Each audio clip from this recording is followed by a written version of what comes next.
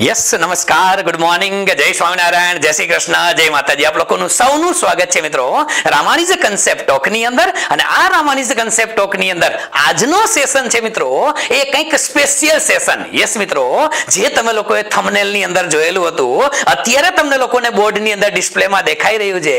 Yes મિત્રો, આપ લોકો જાણો છો આજના સેશન ની અંદર આપણે વાતો કરવા જઈ રહ્યા છીએ વર્લ્ડ અને ઇન્ડિયાના મેપિંગ ની. યસ મિત્રો, આ મેપિંગ ઘણા ખરા વિદ્યાર્થીઓને પ્રશ્ન થાય છે કે આ મેપિંગ ની અંદર અને એ વસ્તુની પણ ચોખવટ કરી દો મિત્રો. ખાસ કરીને આપ લોકો બધા જાણો છો કે યુપીએસસી ની પરીક્ષા હોય તો પણ ભલે, પછી જીપીએસસી ની પરીક્ષા હોય તો પણ ભલે મિત્રો, કોઈ પણ સ્ટેટ પીસીએસ હોય કે યુપીએસસી ની પરીક્ષા આપો તો દરેક પરીક્ષાની અંદર તમને લોકોને ઓછામાં ઓછા મિત્રો 2 કે 3 પ્રશ્ન ઓછામાં ઓછા મેપિંગ ને લગતા હોય છે. તો ઘણા ખરા વિદ્યાર્થીઓ વિચારે કે સર 2 કે 3 પ્રશ્ન પૂછાય છે તો એના માટે મેપિંગ ની એટલી બધી જરૂરિયાત ખરી.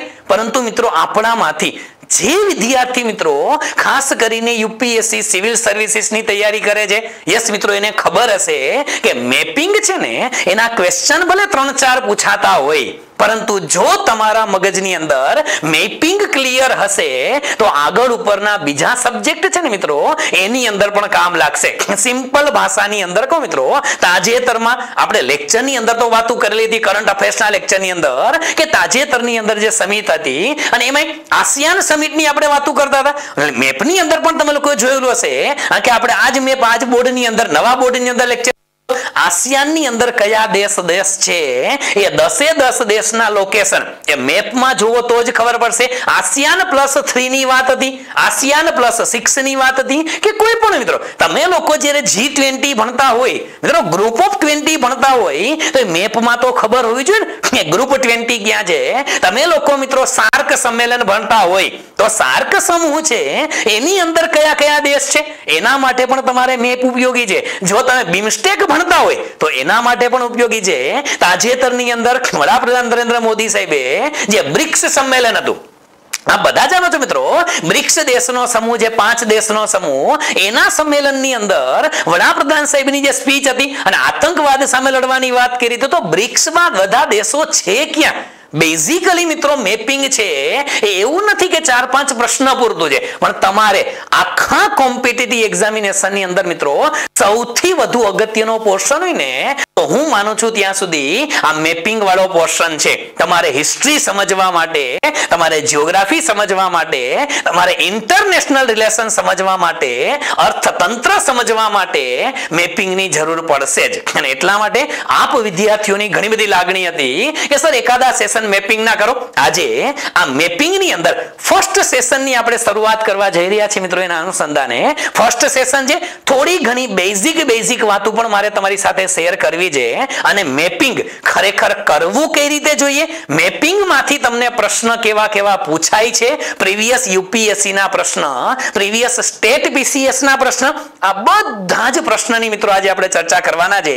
પણ એક વસ્તુ ખાસ કે જ્યારે મેપિંગ કરતા હોય ત્યારે આજના લેક્ચર ની અંદર આપ લોકોને કદાચ ઓછી જરૂર પડશે, પરંતુ મિત્રો યાદ રાખજો નેક્સ્ટ ટાઈમ જ્યારે પણ તમે લોકો મેપિંગ કરવા બેસો અને આજે પણ જો શક્ય હોય તો અત્યારે વિડિયો થોડોક પોઝ પડેલો કોઈ પણ મેપ કે એટલાસ તમારી પાસે જે હોય તે, ઓક્સફર્ડ હોય તો પણ ભલે મિત્રો, ઓરિયન્ટ બ્લેક સ્વાન નો હોય તો પણ ભલે, કોઈ પણ મેપ અથવા એટલાસ સાથે રાખજો. આજે જરૂર નહીં પડે પણ હવે પછીના નેક્સ્ટ લેક્ચર ની અંદર જો જરૂર પડે ત્યારે હંમેશને માટે મિત્રો મેપિંગ ના લેક્ચર ની અંદર તમારી પાસે પોતાનો મેપ કે એટલાસ હોવો જોઈએ. તો આ વસ્તુ એક ખાસ યાદ રાખજો. બીજી વસ્તુ તમને લોકોને કે મિત્રો કે દરેક વિદ્યાર્થીઓ 5-5, 7-7 કોપી કે 10-10 કોપી છે એ તમારા વર્લ્ડ મેપની અને ઇન્ડિયાના મેપની આ કઢવીને રાખજો. જે આઉટલાઈન વાળો મેપ આવે છે વર્લ્ડ નો અને ઇન્ડિયાનો, આની કોપી કઢવીને રાખજો. જે સેશન ની અંદર જે મુદ્દાની વાતો કરીને એ તમારા મેપની અંદર તમે લોકો લખતા જાજો, જેથી કરીને મેપ તમારી સામે છે, લેક્ચર તમારી સામે આવતો હોય અને એની અંદર ડ્રો કરેલો છે ને મિત્રો, જિંદગીમાં કોઈ દિવસ નહીં ભૂલાય. કારણ કે મેપિંગ એ એક આર્ટ છે અને એ આર્ટ કેવી છે આજે સંપૂર્ણ ચર્ચા કરવાની છે આપણે. પરંતુ એક વસ્તુ એ પણ તમને લોકોને કહું, મેપિંગ ઉપયોગી શા માટે છે. ફોર એક્ઝામ્પલ કેવા પ્રશ્ન પૂછાય છે. ઘણી વખત તમને લોકોને મેપિંગ ની અંદરથી મિત્રો જુદા કન્ટિનેન્ટના પ્રશ્ન પૂછાય છે. હવે કન્ટિનેન્ટના પ્રશ્ન આવે તો બધાને ખબર છે ભાઈ, એશિયા હોય, યુરોપ હોય, સાઉથ અમેરિકા છે, દક્ષિણ અમેરિકા છે, આફ્રિકા છે, એન્ટાર્કટિકા છે, આર્કટિક છે.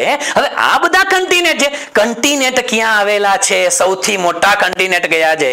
સૌથી નાના કન્ટિનેન્ટ કયા છે? કયા કન્ટિનેન્ટ ની અંદર કયો સૌથી નાનો દેશ છે? કયા કન્ટિનેન્ટ નો સૌથી મોટો દેશ કયો? જુદા જુદા કન્ટિનેન્ટ ની અંદર મોટી નદીઓ કઈ આવેલી છે? પર્વત શૃંખલા કઈ આવેલી છે? આ બધી જ વસ્તુ મિત્રો, કયા સારા સારા શહેર આવેલા છે? આ બધી જ વસ્તુઓ પ્રીવિયસ યરમાં કોમ્પિટિટિવ એક્ઝામમાં પૂછાયેલી છે. તો આજે આપણે આ બધી જ વસ્તુની શરૂઆત કરવી છે. બેઝિક છે એટલે મેપિંગ ની અંદર શું કરવું જોઈએ એમાં થોડા ઘણા બેઝિક જાણ્યા અજાણ્યા મુદ્દાઓ તમે રજૂ કરીશ અને પછી મેપિંગ ની અંદરથી પ્રશ્ન કેવા પૂછાય છે. આપ બધા જાણો છો મિત્રો કે મેપિંગ ની અંદર તમને પ્રશ્ન પૂછાય, ઘણી વખત આવા શબ્દ સાંભળેલા હશે આપણે કે જીએમટી, ગ્રીનવિચ મીન ટાઈમ. હવે જીએમટી ના પ્રશ્ન પૂછાય છે. ઘણી વખત તમને લોકોને મિત્રો ઇક્વેટર ના પ્રશ્ન પૂછાય છે. 0 ડિગ્રી ઇક્વેટર આપણે બધા જાણો છે એના પ્રશ્ન પૂછાય છે. ઘણી વખત તમને ટ્રોપિક ઓફ કેન્સર ને લગતા પ્રશ્ન પૂછાય છે. તમે જેને કર્ક રેખા કહો છો, ઘણી વખત તમને મકર રેખાના પ્રશ્ન પૂછાય છે. ટ્રોપિક ઓફ કેપ્રિકોર્ન ક્યાં નીકળે છે? વિશ્વના કયા દેશમાંથી ટ્રોપિક ઓફ કેન્સર પસાર થાય છે? વિશ્વના કયા દેશમાંથી ઇક્વેટર પસાર થાય છે? આ સંપૂર્ણ માહિતી, બધી જ માહિતી મિત્રો આપણે મેપિંગ ની અંદર જોવાના છે. આ બધા શબ્દ એટલે કીધા કે તમારા મગજમાં સ્પાર્ક થવું જોઈએ કે યસ સર, જેને પ્રીવિયસ યરના પેપર જોયા છે એના મગજમાં સ્પાર્ક થઈ ગયું કે યસ સર આવા પ્રશ્ન પૂછાના છે. અને મિત્રો અહીંયા આપણે એવી જ ચર્ચા કરશું કે જે પ્રશ્ન ભૂતકાળની યા તો સ્ટેટ પીસીએસ હોય યા તો યુપીએસસી ની અંદર પૂછાયેલા હોય એના અનુસંધાને થોડા ઘણા મુદ્દાની આપણે ચર્ચા કરવી છે. તો મિત્રો શરૂ કરીએ આજના આ મેપિંગ ના સ્પેશિયલ લેક્ચર ની. અચ્છા, કઈ વાંધો નહીં, એક એક્સ્ટ્રા સ્લાઇડ છે, શરૂ કરવું છે. હવે મેપિંગ ની શરૂઆત કરીએ એની પહેલા સૌથી પહેલી વાત મારે કરવી છે, આપણે પૃથ્વીની વાત કરીએ. બે મેપ પૃથ્વીના ગોળા લીધા એટલે ઘણા બધા વિદ્યાર્થીઓને પ્રશ્ન થયો, કારણ કે મેપિંગ આવે છે એમાં મિત્રો આપણે પેલી સ્લાઇડમાં જો જીઓગ્રાફી ની અંદર આવે, જીઓગ્રાફી ની અંદર જો મેપિંગ આવે તો સીધો પ્રશ્ન થાય જીઓગ્રાફી એટલે શું સાહેબ? જીઓગ્રાફી એટલે શું? તમે જેને ભૂગોળ કયો છો.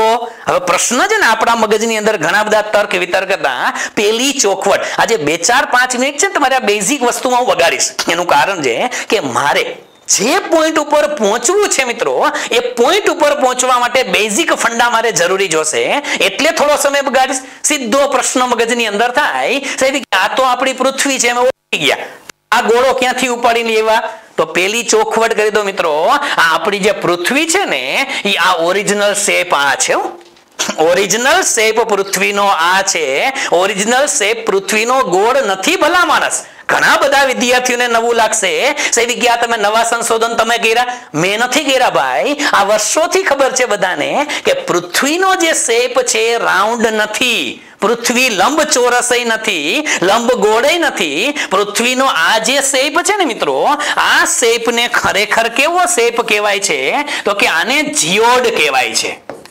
સમજો મિત્રો, પૃથ્વીનો શેપ કેવો છે? તો કે પૃથ્વી જીઓડ શેપની છે. આ તમારા મગજની અંદર ક્લિયર કટ આઈડિયા હોવો જોઈએ કે પૃથ્વી ગોળ નથી, પૃથ્વી જીઓડ છે. અને આ જ જીઓડ શબ્દ ઉપરથી, જીઓ ઉપરથી શબ્દ આવ્યો કયો? તો કે જીઓગ્રાફી. આ જીઓ ઉપરથી કયો શબ્દ આવ્યો મિત્રો? જીઓગ્રાફી શબ્દ આવેલો છે. હવે સિમ્પલ, ઘણા ખરા વિદ્યાર્થીઓને કદાચ જે તૈયારી કરે છે એને તો મગજમાં બેઠે છે, એને કદાચ વાંચેલું હશે. જે સાવ નવા વિદ્યાર્થીઓના મગજમાં એવું લાગતું હશે કે સાહેબ શરૂઆતમાં જ ભાંગડા વાઈટા. ખરેખર મિત્રો સિમ્પલ, તમને એટલી તો ખબર છે ને કે પૃથ્વી ઉપર આપણે જે રહીએ છીએ એ ઉપરની સતહ ઉપર રહી છીએ ને, આપણે પૃથ્વીમાં જે રહી છીએ એ ઉપરના ભાગ ઉપર રહી છીએ. ઉપરનો ભાગ છે તો આ ઉપરના ભાગની અંદર ક્યાંક મિત્રો પર્વત છે ને, બધાને ખબર છે કે ક્યાંક આની અંદર પર્વતો પણ છે. આ જ પૃથ્વીની અંદર ક્યાંક શું છે? દરિયો પણ છે. તો તમે વિચાર કરો, એક જ ગોળાની અંદર પર્વત હોય તો પર્વત કોઈ દી એકદમ પ્લેન હોવાનો છે? ના હોય યાર, પર્વત છે એ ઊંચો છે, આ રીતે બહાર નીકળેલા છે. પર્વતો મિત્રો બહાર નીકળેલા છે અને દરિયો અંદર ઘૂસેલો છે પૃથ્વીમાં. આ એ જ છે, દરિયો અંદર ઘૂસી ગયો છે, પર્વતો બહાર નીકળેલા છે. આ તમને દેખાય છે મિત્રો?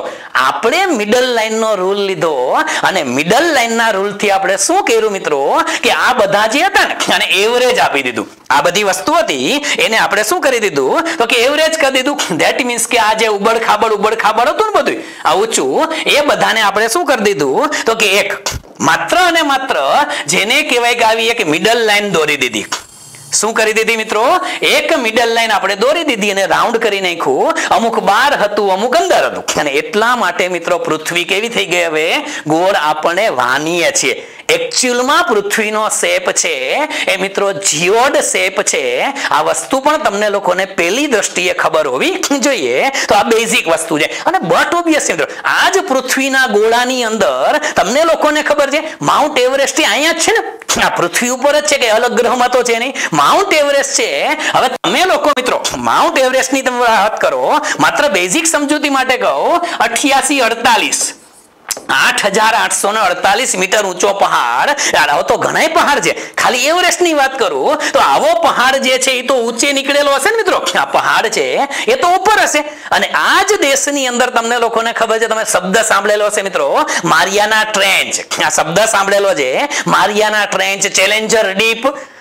પૃથ્વીનું સૌથી તળિયાનો ભાગ જે છે મિત્રો એ કેટલો છે? નીચેનો ભાગ 11035 મીટર.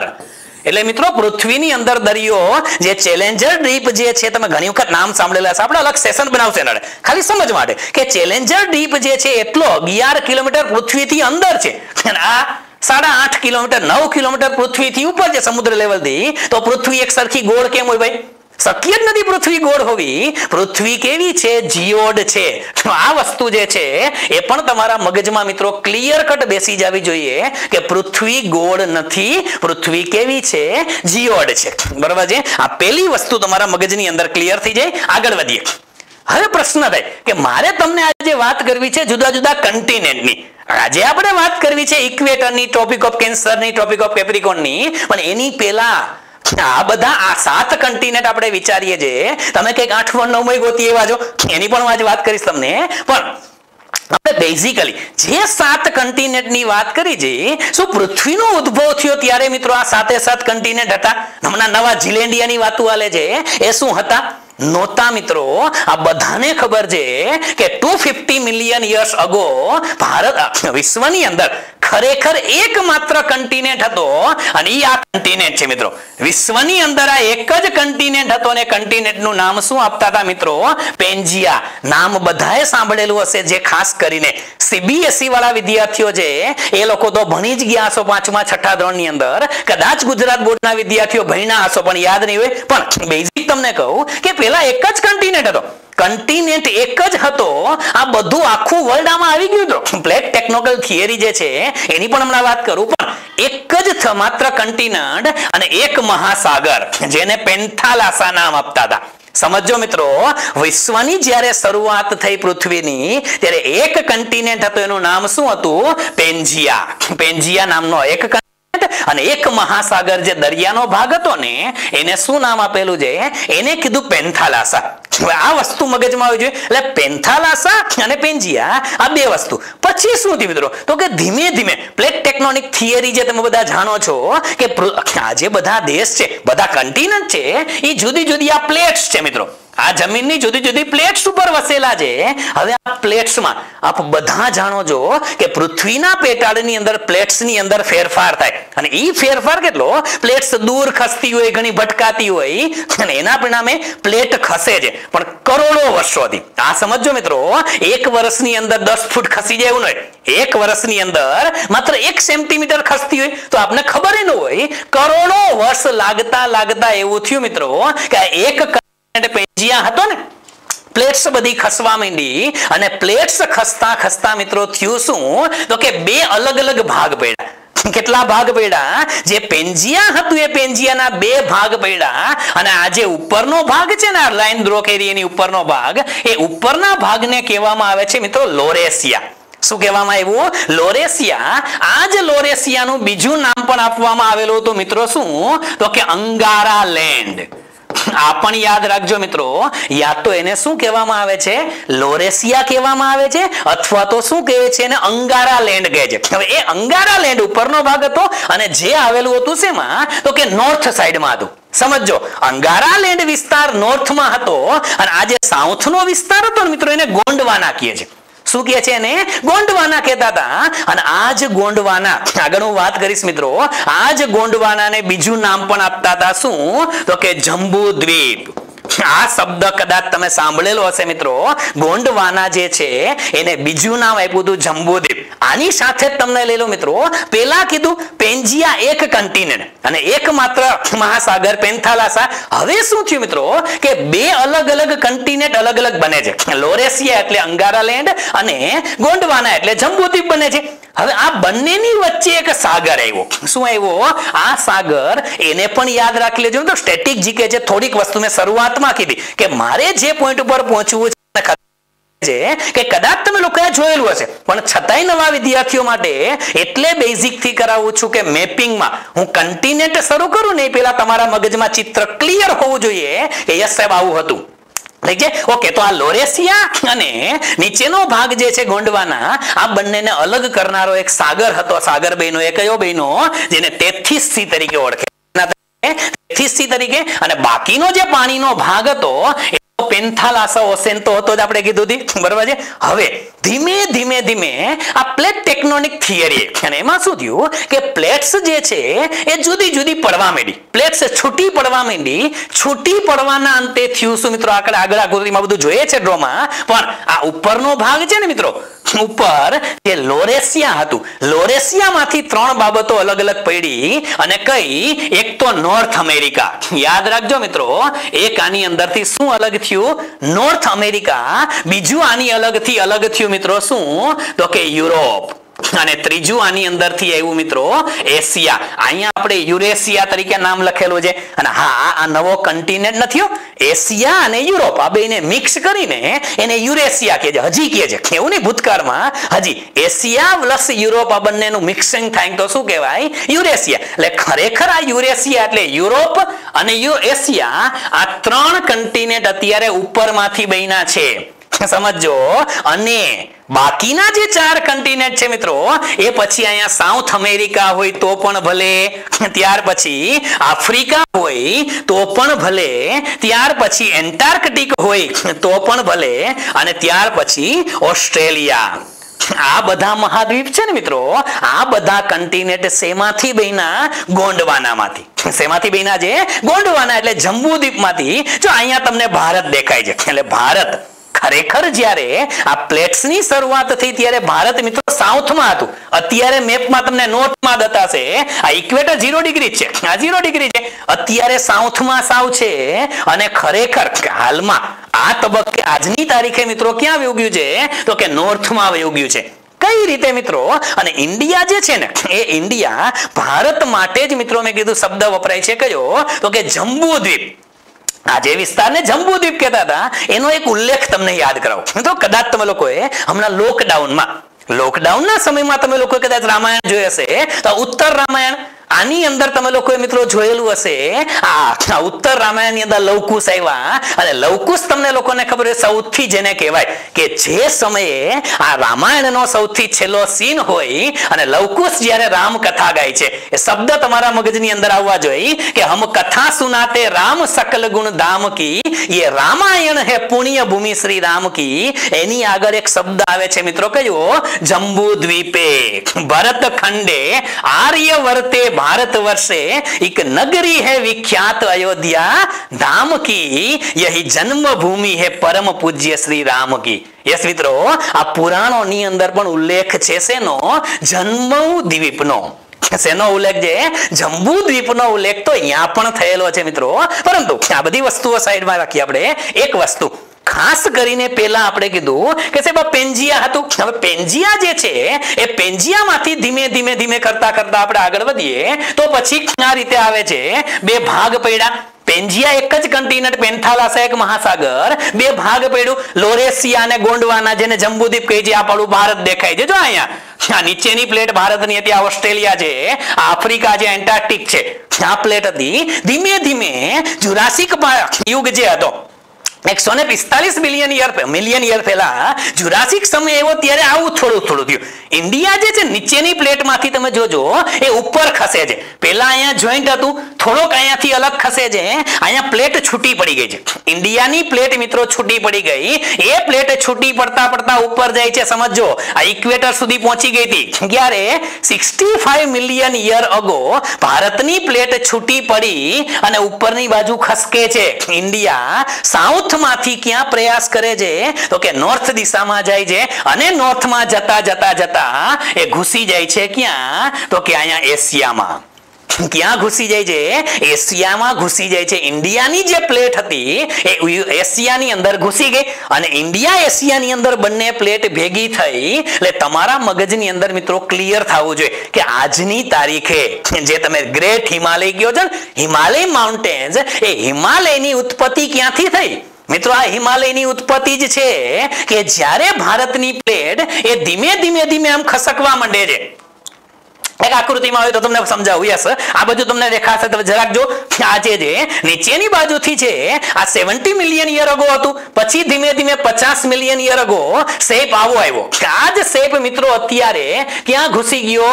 આ એશિયાની જે પ્લેટ હતી ને, એશિયાની પ્લેટમાં ઘૂસી ગયા. અને એશિયાની પ્લેટમાં ઘૂસે એટલે શું મિત્રો? બે પ્લેટ સામસામી ટકરાય. તો તમને ખબર જ છે, બે વસ્તુ રાખી લ્યો. માની લ્યો કે તમે એક બુક રાખો અને એની સામે તમે માની લો કે એકાદું રિમોટ રાખો. બુકની પેજ રાખો, રિમોટ રાખો તો થશે શું? બુક જે છે ને એ હળવી છે. બુક કેવી હશે? હળવી છે. અને રિમોટ તો કેવું છે? ભારે છે, બરાબર છે. એટલે બુક ઉપર આવી જશે અને રિમોટ ક્યાં આવી જશે? નીચે આવી જશે. સેમ થિંગ મિત્રો, આ બે પ્લેટ જ્યારે ટકરાણી ને ત્યારે થયું શું? બે પ્લેટ ટકરાતા જે ભારે પ્લેટ હતી એ ક્યાં વહી ગઈ? તો એ નીચે ઘૂસી ગઈ. જે ભારે પ્લેટ હતી એ નીચે ઘૂસી ગઈ અને જે હળવી પ્લેટ હતી એ ઉપર ઉઠી ગઈ. અને જે ઉપર ઉઠેલી પ્લેટ છે ને મિત્રો, જે પ્લેટ ઉપર ઉઠી ગઈ એ ઉપર ઉઠેલી પ્લેટ આજનો હિમાલય છે. યસ મિત્રો, ખરેખર હિમાલય એ આ રીતે જ બનેલો છે. આ પ્લેટ છે એ ઉપર ઉઠેલી પ્લેટ છે મિત્રો. ખરેખર એ બે પ્લેટ ટકરાણીને આજે બની ગયો છે હિમાલય. આ ખરેખર આ થિયરી છે. હવે આ થિયરી ખરેખર આપણે વાત કરીએ કે સાહેબ તો આ થિયરીની વાત કોને કરી? આ થિયરીની વાત માટે પણ તમને લોકોને ખબર હશે મિત્રો. હા, વચ્ચે તો પછી નવી થિયરી આવી ગઈ હતી મિત્રો, પરંતુ તમને લોકોને ખબર હોવી જોઈએ કે સૌથી પહેલા આ જે થિયરી હતી ને, કન્ટિનેન્ટલ ડ્રિફ્ટ થિયરી, આ જે કન્ટિનેન્ટલ ડ્રિફ્ટ થિયરી જે છે એની વાત સૌથી પહેલા કરેલી હતી મિત્રો. કોને? તો કે આલ્ફ્રેડ વેગનર. અને તમે વેગનર તરીકે ઓળખો છો. આલ્ફ્રેડ વેગનરે સૌથી પહેલા કીધું. શું કીધું? કે ભાઈ પેન્જિયા હતું, પેન્જિયામાંથી લોરેસિયા ગોંડવાના અલગ થયું. અલગ થતા ધીમે આ થિયરી, એને જે થિયરી આપી હતી મિત્રો, એ થિયરી હતી કઈ? કન્ટિનેન્ટલ ડ્રિફ્ટ થિયરી. યાદ રાખજો, કન્ટિનેન્ટલ ડ્રિફ્ટ થિયરી એને આપી અને એને આ થિયરીનો ઉલ્લેખ ક્યાં કર્યો? એની બુક હતી ધ ઓરિજિન ઓફ કન્ટિનેન્ટ એન્ડ ઓશેનમાં. ક્યાં વાત કરેલી છે એને? ધ ઓરિજિન ઓફ કન્ટિનેન્ટ એન્ડ ઓશેન ની અંદર આલ્ફ્રેડ વેગનરે વાત કરી. હવે શરૂઆતમાં તો વેગનરની થિયરી ઉપર જ બધાએ ભાર દીધો અને વેગનરે એક બહુ સ્પષ્ટ વાત કીધી કે પ્લેટ છૂટી પડી છે. પ્લેટ બધી અલગ થઈ છે. પ્લેટ સ્પ્લિટ થયો છે. આ લોરેસિયામાંથી સ્પ્લિટ થઈ અને આ બધું બનેલું છે. એને બે કારણ આપેલા હતા. કયા બે કારણ આપેલા હતા? પેલું કારણ હતું કે ટાઇડલ ફોર્સ. પેલું કારણ આપેલું હતું ટાઇડલ ફોર્સ. ટાઇડલ ફોર્સ એટલે શું મિત્રો? તો આ વસ્તુ ખાસ યાદ રાખજો. ટાઇડલ ફોર્સ એટલે એને કીધું સૂર્ય અને ચંદ્ર. સમજો, આ સૂર્ય અને ચંદ્રનો જે ફોર્સ આવ્યો, એનું ગ્રેવિટેશનલ પાવર આવ્યો, એના પરિણામે પ્લેટ્સ છૂટી પડી છે. અને બીજું એને કારણ આપ્યું હતું મિત્રો, કયું? તો કે ગ્રેવિટેશન ફોર્સ. બીજું કારણ શું આપ્યું હતું? Gravitation force. કે ગ્રેવિટેશન ને પરિણામે પણ આવું થયેલું જોવા મળે છે. પહેલું કારણની અંદર ટાઇડલ ફોર્સ કીધું અને બીજું ગ્રેવિટેશન ફોર્સ. સમયાંતરે આ થિયરીમાં થોડા ઘણા ચેન્જીસ આવ્યા અને વિશ્વની અંદર એટલું સ્વીકાર્ય બન્યું કે ભાઈ એક પ્લેટ જે છે ને એ પ્લેટ સ્લિપ થઈ જાય. એ પ્લેટ શું થઈ જાય? તો કે સ્પ્લિટ થયેલી છે. પ્લેટ સ્પ્લિટ થઈ છે, પરંતુ આ કારણો માન્ય નથી. આ સમજો, આ કારણો અત્યારે વર્તમાનમાં ઘણા લોકોએ ધ્યાનમાં લીધા, ઘણા એના લીધા. આલ્ફ્રેડ વેગનરની થિયરી એ કન્સિડર કરવામાં આવે છે કઈ કે આ સ્પ્લિટ થઈ જાય, પ્લેટ જે છે એ સ્પ્લિટ થઈ છે અને યુનિવર્સલ એક્સેપ્ટન્સ કરવામાં આવ્યું અને પછી તો ધીમે ધીમે ધીમે મિત્રો આપ બધા જાણો છો કે પ્લેટ ટેક્ટોનિક થિયરી જે છે એ પણ અમલમાં આવેલી છે, આપણે એમાં માનીએ છીએ, એની પણ ક્યારેક આપણે ચર્ચા કરશું. પણ બેઝિકલી તમને લોકોને અત્યારે એ ખબર હોવી જોઈએ કે અત્યારે આપણે જે વાત કરી છે જુદા જુદા કન્ટિનેન્ટ, આપણે જ વસ્તુ જે મિત્રો પેન્જિયાથી અંદરથી પછી ધીમે ધીમે ધીમે આ બધું છૂટું પડતા જે ખરેખરની સિચ્યુએશન આવે છે એ શું છે, બિફોર 250 મિલિયન યર અગો શું હતું અને પછી શું હશે. એક થિયરી એવી પણ કહે છે મિત્રો કે 250 મિલિયન વર્ષ પછી એટલે કે 25 કરોડ વર્ષ પછી ભારતનું વર્લ્ડનું ચિત્ર વળી પાછું આવું થઈ જશે, વળી પાછું આવું થઈ જશે. કારણ કે જે રીતે આપણે પ્લેટ સ્પ્લિટ થયેલી હતી એમ પ્લેટ ખસે જ છે, પ્લેટ ખસે છે પણ વર્ષમાં કીધું સેન્ટીમીટર ખસતી હોય તેને ભેગું થતા કરોડો વર્ષ લાગશે. એટલે આ પ્રક્રિયા જે છે મિત્રો એ કરોડો વર્ષની પ્રક્રિયા છે. તો આ પણ તમને લોકોને ખબર હોવી જોઈએ. હવે આપણે મુખ્ય મુદ્દા પર આવી કે ભારત સાહેબ અહીંયા પહોંચી ગયું અને હિમાલયનો ઉદ્ભવ થયો. ઓકે, હવે આ જ વસ્તુને આ જ વસ્તુ છે પેલા જે પેન્જિયાની વાત કરેલી હતી એ લોરેસિયા, ગોંડવાના, ધીમે ધીમે જુરાસિક પિરિયડ ની અંદર આવી સિચ્યુએશન થી ભારત અહીંયા પહોંચી ગયું હતું. ત્યાર પછી ધીમે ધીમે આગળ વધતા જાય છે અને અત્યારે હાલની અંદર પ્રેઝન્ટ ડે ની અંદર આપણે જોવો છો તો આપણો મેપ આ છે. અત્યારે જે મેપ આપણે જોઈએ છે આ ગોળ જ છે. ઓકે, યસ, સોરી, અવાજ કટ થતો હતો. હવે રેડી છે અવાજ? Okay, ready. ચાલો, તો અત્યારે જે વસ્તુ જે છે એ મિત્રો અત્યારે વર્તમાનની અંદર આપણે જે જોઈએ છે મેપ, એ મેપ શું છે, વચ્ચે આપણે કીધું કે ગોળો છે, પૃથ્વીનો ગોળો છે. આ પ્રકારે આપણે એને વચ્ચેથી કટ મારી સીધો કરી નાખ્યો, બરાબર છે. એટલે આ રીતે આપણે પૃથ્વીનો મેપ દેખાય છે. આ મેપ આ રીતનો છે, બાકી હતો કેવો ખરેખર આ ગોળો જ હતો. સમજાય છે? તો આ વસ્તુ આપણા મગજની અંદર ક્લિયર થઈ. હવે વર્તમાનની અંદર જે આપણે કન્ટિનેન્ટ દેખાય છે મિત્રો એ આ છે, આ વર્તમાનનો મેપ. પણ એ વર્તમાનનો મેપ મિત્રો આજની તારીખનો જે મેપ છે એની શરૂઆત તો મિત્રો આપને ખબર છે, આપણે કીધું એમ કે વર્ષો પહેલા થયેલી શરૂઆત, વર્ષો પહેલા થયેલી શરૂઆત એ તમારા મગજની અંદર એકદમ ક્લિયર કટ થઈ જવી જોઈએ. ઠીક છે? તો હવે આપણે આગળ વધીએ અને આપણા જે મુખ્ય મુદ્દાઓ જે છે એ મુખ્ય મુદ્દાઓની સમજૂતી તરફ આપણે આગળ વધીએ છીએ મિત્રો. કે મેજોરિટી પરીક્ષાના દ્રષ્ટિકોણથી ઇમ્પોર્ટન્ટ શું છે, તો જ્યારે તમે લોકો મેપિંગ કરતા હોય ત્યારે પહેલી વસ્તુ સાવ બેઝિક થી શરૂઆત કરીએ છીએ. મેપિંગ કરતી વખતે પહેલી વસ્તુ એ તમારે જોવાની છે કે સાહેબ આપણે જે 7 કન્ટિનેન્ટ કહીએ છીએ, આપણે શું કહીએ છીએ 7 કન્ટિનેન્ટ જે કહીએ છીએ સાહેબ, એ 7 કન્ટિનેન્ટ ની અંદર તમને પહેલી વસ્તુ ખબર હોય છે મિત્રો કે વિશ્વની અંદર સૌથી મોટો કન્ટિનેન્ટ કયો છે. કયા દ્રષ્ટિકોણથી મિત્રો? તો કે એરિયાના દ્રષ્ટિકોણથી. આ ખાસ યાદ રાખજો મિત્રો, પહેલો ક્રાઇટેરિયા હું લઉં છું એ કયો છે? એરિયા. એરિયાના પોઈન્ટ ઓફ વ્યૂ થી વર્લ્ડમાં જે 7 કન્ટિનેન્ટ છે એની અંદર પહેલો નંબર કોનો આવે છે? તો યાદ રાખજો મિત્રો, આ હું એરિયા વાઇઝ લઉં છું, એરિયા વાઇઝ, અને બીજું છે પોપ્યુલેશન વાઇઝ. એ બંને અલગ અલગ છે, હમણાં સમજાવું છું. એરિયા વાઇઝ વિશ્વનો સૌથી મોટો કન્ટિનેન્ટ છે મિત્રો કયો? તો કે એશિયા છે. આ તમારા મગજની અંદર રાખજો. પરીક્ષામાં હા ઉપલા નીચલા ક્રમમાં, ચડતા ઉતરતા ક્રમમાં સ્ટેટ BCS માં આવે છે તો એટલું યાદ રાખવાનું છે. પણ મેપ એટલે કીધું મેપ સામે રાખશો તો ગોખવું નહીં પડે. જો તમારી સામે અત્યારે મિત્રો મેપ છે તો સીધું વિઝ્યુલાઇઝ થશે. આવો મેપ તમે તમારી જોડે રાખીને આગળ પ્રેક્ટિસ કરશો તો સીધું વિઝ્યુલાઇઝ થઈ જશે. પહેલી વસ્તુ, એરિયાના પોઈન્ટ ઓફ વ્યૂ થી સૌથી મોટો કન્ટિનેન્ટ કયો છે મિત્રો? તો કે એશિયા છે, બરાબર છે. બીજો કયો છે મિત્રો? તો કે બીજો છે આફ્રિકા. એરિયાના પોઈન્ટ ઓફ વ્યૂ થી બીજો કયો છે? આફ્રિકા છે મિત્રો. યાદ રાખજો, ત્રીજો છે એ નોર્થ અમેરિકા છે. કયો છે? ત્રીજો કન્ટિનેન્ટ છે એરિયા વાઇઝ કહું છું મિત્રો. ત્રીજા નંબરનો કન્ટિનેન્ટ નોર્થ અમેરિકા છે અને ચોથા નંબરનો છે એ કયો છે? South America. અહીંયા લખું છું, કદાચ રેડ મિક્સ થતું હોય કદાચ તમને જોવામાં, ચિંતા નહીં, બરાબર છે. વન્સ અગેન, સૌથી પહેલો એશિયા, બીજો નીચે આફ્રિકા, વળી પાછું ઉપર જાવ ત્રીજો અને ચોથો. આટલી વસ્તુ ક્લિયર બધાના મગજમાં. હવે 5મા ક્રમે કોણ આવે છે મિત્રો? તો એ યાદ રાખજો, 5મા ક્રમે આ એન્ટાર્કટિકા છે.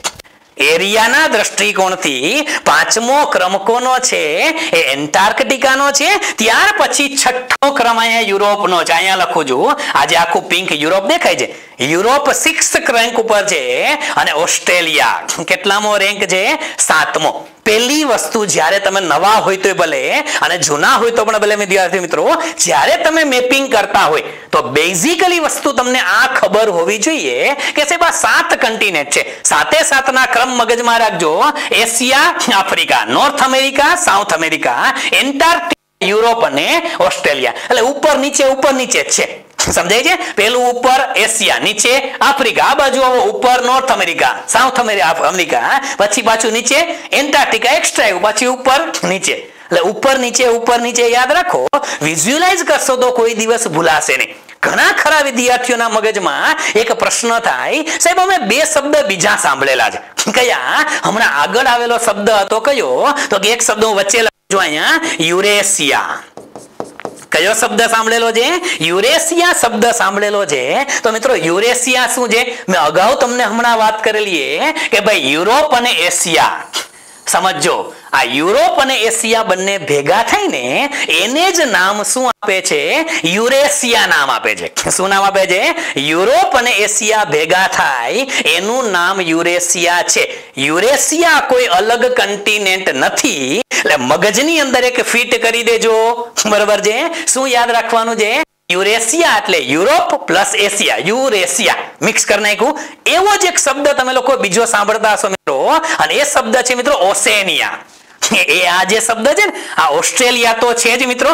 અહીંયા એક શબ્દ તમે લોકો સાંભળો છો કે સર ઓસેનિયા. આ જે ઓસેનિયા છે ને મિત્રો, એ પણ શું છે?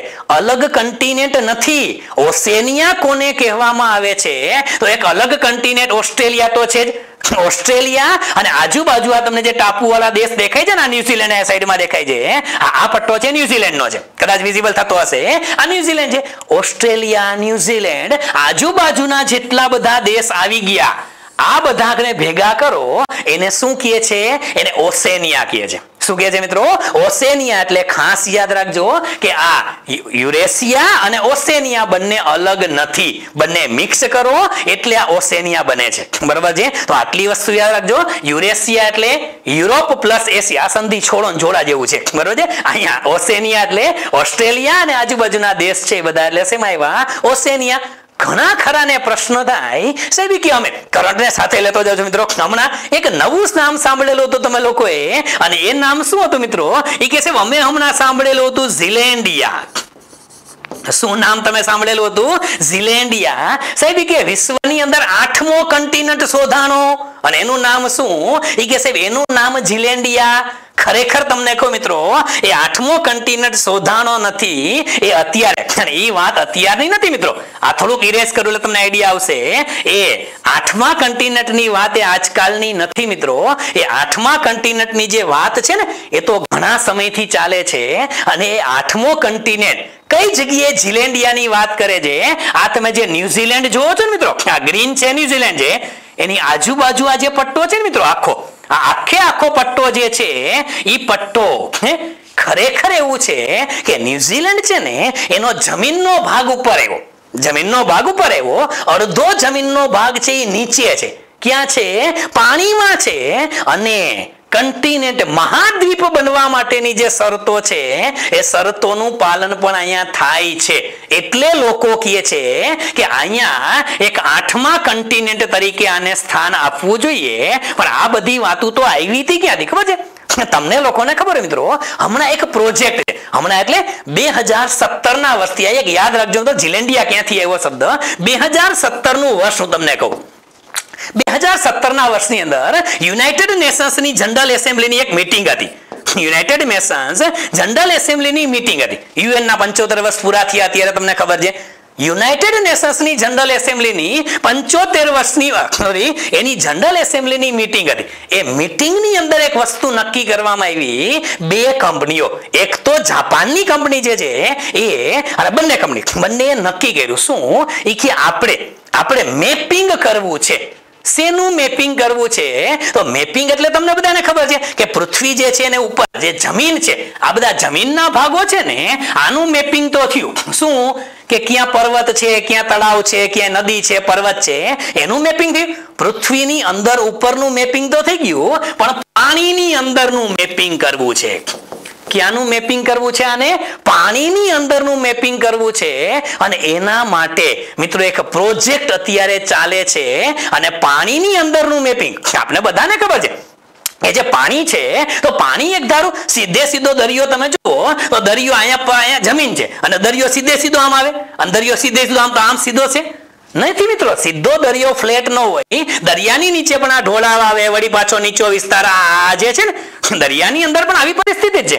અહીંયા પણ છે તો કઈ જગ્યા ઊંડી છે, કઈ જગ્યા છીછરી છે, સી લેવલ છે તો સી લેવલ ની નીચે પણ શું છે, આના મેપિંગ કરવા માટેનો એક પ્રોજેક્ટ. અને એ પ્રોજેક્ટને નામ આપેલું છે મિત્રો કયું? તો કે એનું નામ છે સીબેડ 2030. આ યાદ રાખી લેજો મિત્રો. કયો પ્રોજેક્ટ છે? સીબેડ 2030 નામનો પ્રોજેક્ટ છે કે જેમાં 2030 સુધીમાં જે જમીન એટલે કે જે પૃથ્વી છે, પૃથ્વીની અંદર જે દરિયો છે એ દરિયાની અંદર શું છે, જમીન, ખાડા, ટેકરા, પર્વતો, ટેકરીઓ, આનું મેપિંગ કરશે. શું કયો પ્રોજેક્ટ છે? એ સીબેડ 2030 પ્રોજેક્ટ છે. અને ક્યાંક લખવું હોય તો લખી નાખો મિત્રો. જાપાનનું એક ફાઉન્ડેશન છે, એનું નામ છે નિપ્પોન ફાઉન્ડેશન જાપાન. આ પણ યાદ રાખજો.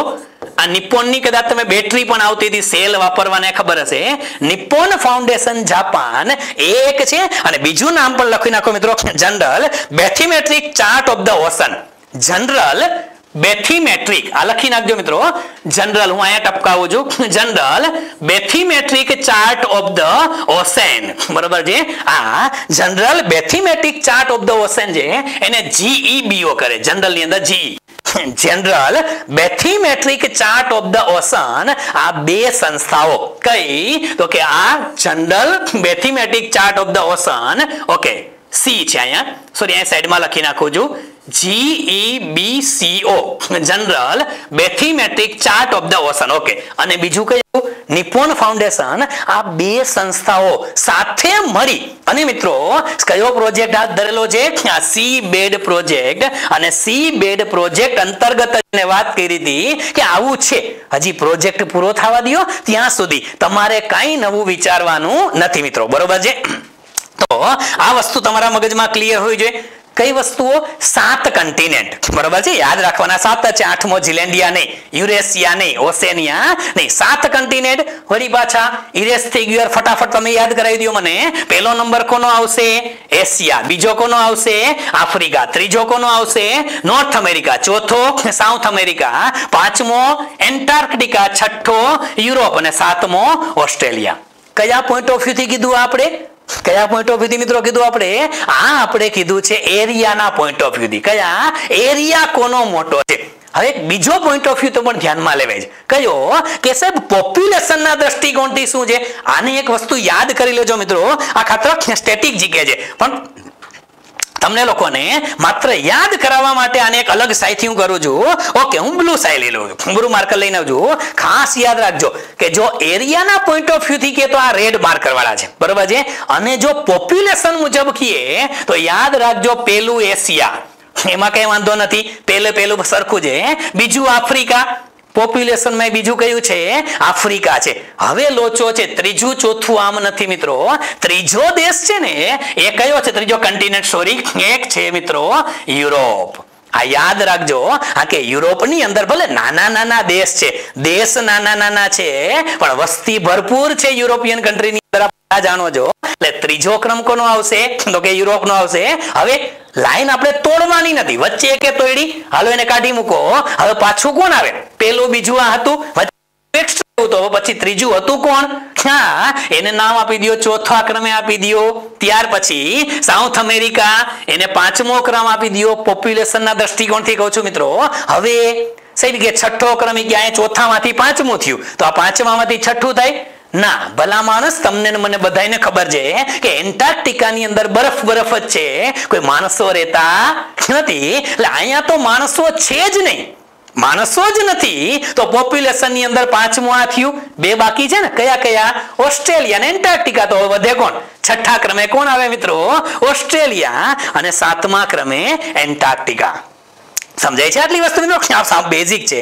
એટલા ફેક્ચ્યુઅલ ડેટા છે, મને ખબર છે તમારામાંથી કોઈને આવડતા હશે, પણ ક્યાંક નવા મુદ્દા આવે છે, એટલે આ મુદ્દાની 5-10 મિનિટ મેં વાત કરી છે. વન્સ અગેન ફટાફટ એક વખત વળી પાછું લઈ નાખીએ. કોના દ્રષ્ટિકોણથી? પોપ્યુલેશનના દ્રષ્ટિકોણથી. નંબર 1 એશિયા, નંબર 2 આફ્રિકા છે, નંબર 3 યુરોપ છે, ચોથા નંબરે નોર્થ અમેરિકા, પાંચમો નંબર છે સાઉથ અમેરિકા, છઠ્ઠો ઓસ્ટ્રેલિયા અને સાતમો એન્ટાર્ક્ટિકા. આટલી વસ્તુ તમારા મગજમાં ક્લિયર હોવી જોઈએ. કયા દ્રષ્ટિકોણથી કીધું આપણે? આ વાત કરી પોપ્યુલેશનના દ્રષ્ટિકોણથી. ઠીક છે. હવે બેઝિક વસ્તુઓ આવી જ વાત છે. ઓકે, ઓશેન આવે છે તો ઓશેનને પણ આપણે લઈ નાખીએ ને પછી આમાંથી પ્રશ્ન કેવા પૂછાય છે એની પણ મારે વાત કરવી છે મિત્રો. આગળના મેપની અંદર કહી શકતો હતો, પણ ધીમે ધીમે આપણે બધી વસ્તુઓ લઈએ. એનું કારણ તમને કહું કે માની લ્યો આની અંદર મારે તમને કઈ વાત કેવી ને મિત્રો, તો એ પણ કહી શકાય. શું કહી શકાય કે ઇક્વેટર છે, 0 ડિગ્રી ઇક્વેટર આપણે બધાને ખબર છે, ટ્રોપિક ઓફ કેન્સર ખબર છે, ટ્રોપિક ઓફ કેપ્રિકોર્ન ખબર છે. કયા દેશ કયા ઇક્વેટર ઉપર આવે છે, કયા દેશ કર્કરેખા ઉપર આવે છે, આ કહી શકાય. 3 રેખા કયા કોન્ટિનેન્ટમાંથી પસાર થાય છે, આ બધું જોવાનું જ છે. બેઝિક વસ્તુ છે એને પેલા કરાવું છું, એટલે આપણે ઓશેન આવ્યા છે તો મિત્રો ઓશેનની વાત પણ કરી નાખીએ. હવે જ્યારે ઓશેનની વાત કરતા હોય તો સાહેબ આપણે બધાને ખબર છે કે વિશ્વની અંદર આપણે બધાને ખબર છે કે 5 મહાસાગર છે. ઓશેન એટલે મહાસાગર, દરિયાની વાત નથી કરતા. સી અલગ છે મિત્રો, આ યાદ રાખજો. સેશન આપણે બનાવશું એમાં બધી વસ્તુ લેશું આગળ. અત્યારે જે ઓશેન છે મિત્રો, તો વિશ્વની અંદર 5 ઓશેન છે. 5 ઓશેન ને તમારે ધ્યાનમાં રાખવા હોય કોના આધારે? તો કે એરિયા છે, વોલ્યુમ છે, એની ડેપ્થ છે. ઓશેન નો એરિયા કેટલો વિસ્તાર છે, પાણીનું વોલ્યુમ કેટલું છે, ડેપ્થ કેટલી છે, આ બધાય ક્રાઇટેરિયા લઈ લ્યો. તો યાદ રાખજો મિત્રો, આ બાજુથી લેફ્ટ સાઈડ થી શરૂ કરતું જવાનું, એટલે માથાકૂટ જ નથી. શું લેફ્ટ બાજુથી શરૂ કરશો? આ જે ઓશેન છે ને મિત્રો, ઇટ્સ અ પેસિફિક ઓશેન. સૌથી મોટો ઓશેન છે એ પેસિફિક ઓશેન છે, યાદ રાખજો મિત્રો.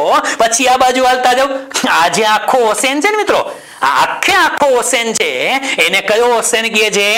એટલાન્ટિક ઓશેન. એ બીજા ક્રમે છે. પેસિફિક થી શરૂ કરવાનું. આપને એમ લાગે સાહેબ આ પેસિફિક ઓશેન તો થોડોક નાનો નથી લાગતો? ના, ભલા માણસ, વર્લ્ડ મેપ છે ને, ગોળ ગ્લોબ ગોળ છે. પેસિફિક ઓશેન અહીંયા છે ને અહીંયા છે ભાઈ. આ પણ શું છે? એ પણ પેસિફિક ઓશેન જ છે. તો એ પણ તમને ખબર હોવી જોઈએ. પહેલો ક્રમ જે છે, ઓકે, વ્હાઇટ માર્કર લઈને દેખાય એટલા માટે, પહેલો ક્રમ છે એ કોનો છે મિત્રો? તો કે ફર્સ્ટ રેન્ક છે એ પેસિફિક ઓશેન છે. બીજો છે એ કયો છે? તો કે એટલાન્ટિક ઓશેન બીજા ક્રમે છે. ત્રીજો કયો? આ બાજુ હેલા જાવ, માથાકૂટ કરવાની જ નથી, આ બાજુ હેલા આવો. ત્રીજો કયો આવે? તો કે ઇન્ડિયન ઓશેન, હિન્દ મહાસાગર. એ કેટલામો ક્રમ છે? ત્રીજો ક્રમ છે. કાંઈ વિચાર કરવાનું નથી, બરોબર છે. હવે પહેલો બીજો ત્રીજો ભાગ પડી ગયા. હવે ખાલી એટલું યાદ રાખવાનું કે અહીંયા આવ્યા તો થોડાક નીચે આવી જાય. નીચે એટલે જેને તમે લોકો એટલાન્ટિક ઓશન તરીકે પણ ઓળખો છો, અને એને જ મિત્રો એટલાન્ટિક ઓશન નું જ બીજું નામ શું છે? સધન ઓશન તરીકે પણ આપણે ઓળખીએ છીએ. દેશી ભાષામાં સીધું સ્પષ્ટ પ્રોનાઉન્સિએશન કરો તો સાઉથર્ન ઓશન, પણ શું કહેવાય છે? આપણે એને સધન ઓશન તરીકે ઓળખીએ છીએ. તો એન્ટાર્કટિક ઓશન કયો તોય ભલે, અને સધન ઓશન કયો તો પણ ભલે, આ બંને એક જ છે, બરોબર છે. ચોથો રેન્ક કોનો છે? આ સધન ઓશન નો છે. અને પાંચમો રેન્ક કોનો છે? તો કે Arctic ocean. Arctic ocean is number 5, બરોબર છે. ફરી પાછું આ જ્યારે બહુ ઓછો એકદમ મિત્રો કહું છું કે આ બેઝિક થિયરી છે, બધાને આવડતી પણ હશે તો 2 મિનિટ એટલા માટે લઉં છું કે જે તે વિદ્યાર્થીઓને ખબર નથી એના માટે છે, બરોબર છે. વન્સ અગેન આવતા રહ્યો કે પેલો કયો છે? Pacific ocean. સેકન્ડ કયો છે? Atlantic ocean. ત્રીજો છે હિન્દ મહાસાગર. 3 પૂરા, 1 2 અને 3. જો મેપ સાથે રાખશો તો કોઈ દિવસ મિત્રો ભૂલાશે નહીં. ગોખવામાં વાંચવામાં ભૂલાઈ જાય. જીઓગ્રાફી છે એ વાંચવાનો વિષય જ નથી મિત્રો. મેપ જોડે લઈને બેસશો તો મગજમાં છપાઈ જશે. તમારામાંથી જે જૂની તૈયારી વાળા વિદ્યાર્થી છે ને એને અત્યારે ઘણાને ખબર પડી હશે કે સાલું આ રીતે જોઈ તો યાદ રહી જાય, નહીતર ગોખવું પડે. પેલા એ કે કન્ટિનેન્ટ ગોખે છે છોકરા, એ કે પેલા એશિયા, પછી આફ્રિકા, નોર્થ અમેરિકા. અરે ગોખવાનું ન હોય ભલા માણસ, મેપમાં જોવો એટલે તો ને મેપિંગ કહેવાય છે. હજી તો શરૂઆત છે ભાઈ, આગળ જોવો હજી વાત શું આવે છે. ત્રીજું ઇન્ડિયન ઓશન, ચોથું સધર્ન ઓશન, અને નોર્ધન ઓશન કહીએ છીએ, અને આર્કટિક ઓશન પણ આપણે કહીએ છીએ. ઠીક છે આટલી વસ્તુ? હા.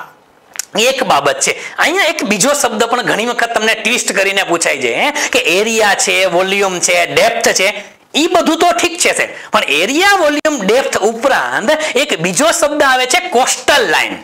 આ શબ્દ કદાચ તમે લોકોએ સાંભળેલો હશે મિત્રો, અને એ શબ્દ આવે છે કોસ્ટલ લાઇન. હવે આ કોસ્ટલ લાઇન એટલે શું? તો કે કયો મહાસાગર છે એ જુદા જુદા દેશમાં દરિયો છે ને, ભારતમાં જેમ આપણે કહીએ છીએ ઇન્ડિયન ઓશન જે છે, આ કોસ્ટલ લાઇન કોની સૌથી મોટી છે? સમજો, કોસ્ટલ લાઇન એટલે આ જે કોસ્ટલ લાઇન છે, આ હિન્દ મહાસાગરની કોસ્ટલ લાઇન કહેવાય. આ બધી કોસ્ટલ લાઇન સૌથી મોટી કોની છે? તો એમાંય જાજો ડિફરન્સ નથી મિત્રો.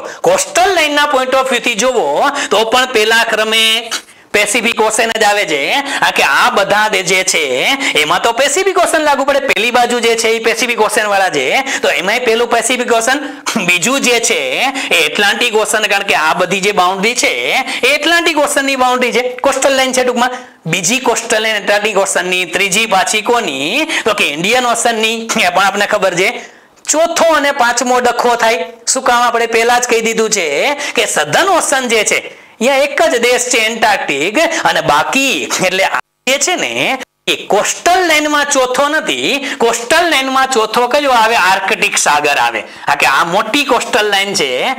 કોસ્ટલ લાઇનના પોઈન્ટ ઓફ વ્યૂ થી માત્ર ક્રમ ચેન્જ થશે.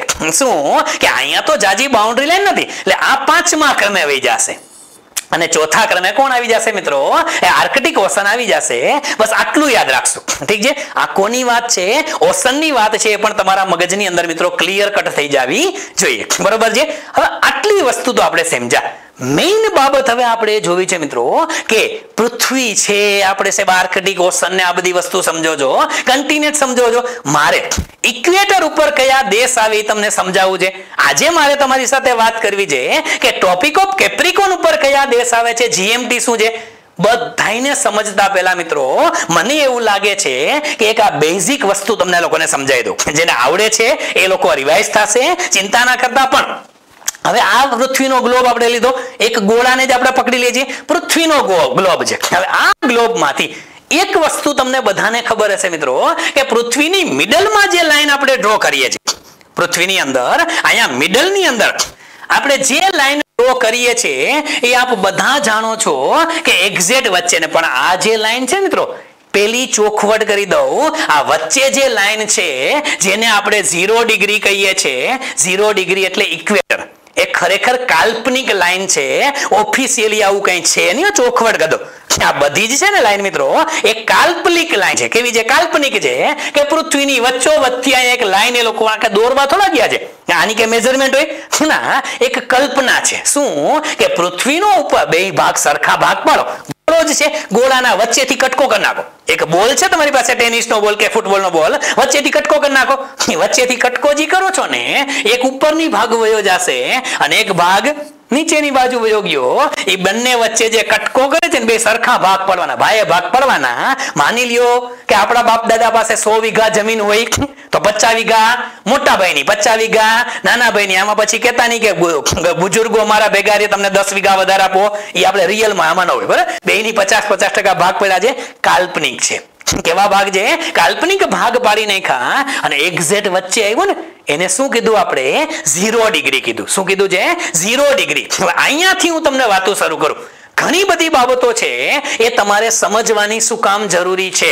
0 ડિગ્રી છે, ઇક્વેટર પર જશો આપણે. પણ જેમ જેમ ઇક્વેટરની એક લાઈન બનાવી. હવે આ લાઈન પછી શું છે ખબર છે મિત્રો? ખરેખર આમ જુઓ ને તમે તો મેથ્સમાં તમને લઈ જાઓ. અહીંયાથી ખાલી આટલું વિચારો. આજે મારા માર્કર ઉપર ધ્યાન રાખો. આજે મેં ખૂણો બનાવ્યો તો આ ખૂણાને તમે લોકો શું કહો છો? કાટખૂણો કહો છો. યસ મિત્રો. અને રાઈટ એંગલ, ઇંગ્લિશ વાળા રાઈટ એંગલ કહે છે અને ગુજરાતી વાળા કાટખૂણો કહે. તો ભલા માણસ કાટખૂણો કેટલો હોય? બધાને ખબર છે સાહેબ કે 90 ડિગ્રી. Very good. બધાનું મેથ સારું જ છે મારા જેવું જ. ઓકે, એટલે મારું નથી એટલું બધું સારું. 90 degree, 90 degree angle, right angle બની ગયો કાટખૂણો. ઓકે, હવે આ ખૂણો 90 ડિગ્રી છે. તો અહીંયાથી આમ એક એક એક આગળ વધો. 1 2 3 4 5 6 7 8 આમ કરતા કરતા કરતા આ કેટલા લીટા બને અહીંયા ભઈલા? આવા 90 લીટા બને. કેટલા 90 લીટા બને. એવી રીતે આ પેલો લીટો એટલે 1 ડિગ્રી, આ થયું ને 1 ડિગ્રી, પછી આ 2 ડિગ્રી, આ 3 ડિગ્રી, 4 ડિગ્રી એમ આયલું જશે. સમજાય છે આખી વસ્તુ? બસ આ ઇક્વેટર જે છે ને ઇક્વેટર, એ ઇક્વેટર થી 0 ડિગ્રી થી ઉપર જાવ એટલે 1 ડિગ્રી માની લ્યો. આ સમજવા માટે આ 1 ડિગ્રી એ જે લાઈન બને, આ 1 ડિગ્રી એ લાઈન બને, આ 2 ડિગ્રી એ લાઈન બને, આવી 3 ડિગ્રી એ લાઈન બને, આવી લાઈન ઉપર બનતી જાય. ટોટલ કેટલી લાઈન બને મિત્રો? તો આ પણ ખાસ યાદ રાખજો, પરીક્ષામાં ઘણી વખત આ શબ્દ પૂછાયેલો છે કે ઇક્વેટર જે છે, ઇક્વેટરની દેશી ભાષામાં આપણે આને આડી લાઈનો જે છે ને, આડી લાઈનોને આપણે લોકો શું કહે છે? લેટિટ્યુડ કહો છો તમે. આપણે આગળ એના પર જઈએ છે, લેટિટ્યુડ કહીએ છીએ આપણે એને, અક્ષાંશ વૃત્ત કહે છે. કારણ કે ઓલા તમે મેપ બનાવ્યો ન હોય, આવું ચાર્ટ તો ખબર છે ને, આ એક્સ છે ને આ શું છે? એક્સ એટલે અક્ષાંશ કહેવાય. સમજાય છે ને? એટલે આડું જે હોય ને, આડું એને એક્સ કહેવાય છે. તો આ વસ્તુ તમારા મગજમાં ક્લિયર હોવી જોઈએ. એક જ જરાક આને રેસ કરી નાખું બધું. ઓકે, આ એક્સ છે એટલે હવે આ જે 0 ડિગ્રી છે, હમણાં આપણે આખો શબ્દ કન્સેપ્ટ સમજીએ છીએ 0 ડિગ્રીનો, અક્ષાંશ રેખાંશનો, પણ એની પહેલા આ 0 ડિગ્રી એવું એક ડિગ્રી વધતા જાઓ. હવે ઉપર જેમ તમે જાઓ ને એમ તમે ઉપરની બાજુ 23.5 ડિગ્રી નોર્થ જાઓ. આ કે બધાને ખબર છે ભાઈ કે ઉપરની બાજુ હાઈલા જાઓ તો નોર્થ સાઈડ કહેવાય, અને નીચેની સાઈડ હાલો તો એને શું કહેવાય? સાઉથ કહેવાય. જો તમે ઇક્વેટર થી ઉપર 23.5 ડિગ્રીએ જાઓ ને ભાઈ, તો 23.5 ડિગ્રીનો પટ્ટો છે એને કહેવાય છે ટ્રોપિક ઓફ કેન્સર. શું કહેવાય છે? Tropic of cancer. અને કેન્સર એટલે ગુજરાતીમાં આપણે આને શું કહીએ છીએ ભઈલા? તો કે કર્કરેખા કહીએ છીએ. શું કહીએ છીએ? કર્કરેખા. અને ઇક્વેટર ને કદાચ તમે ગુજરાતીમાં પેલી ભૂમધ્ય રેખા અથવા સમાંતર રેખા કહેતા હશો. હું એ ભૂમધ્ય શબ્દ રાખું છું. ભૂમધ્ય રેખા આવું જ કદાચ ગુજરાતી થાય છે. હું ગુજરાતીની બહુ જાજુ નાખતા, કારણ કે ટર્મિનોલોજી છે એ મોટા ભાગે ઇંગ્લિશમાં આપણે તમે પાકી કરતા હોય છે. એટલે ઇક્વેટર ઉપર શું આવે? Tropic of cancer. એવી જ રીતે આ 1 2 3 4 એમ કરતા કરતા નીચે વધો ને, 23.5 ડિગ્રી તમે નીચે જાઓ.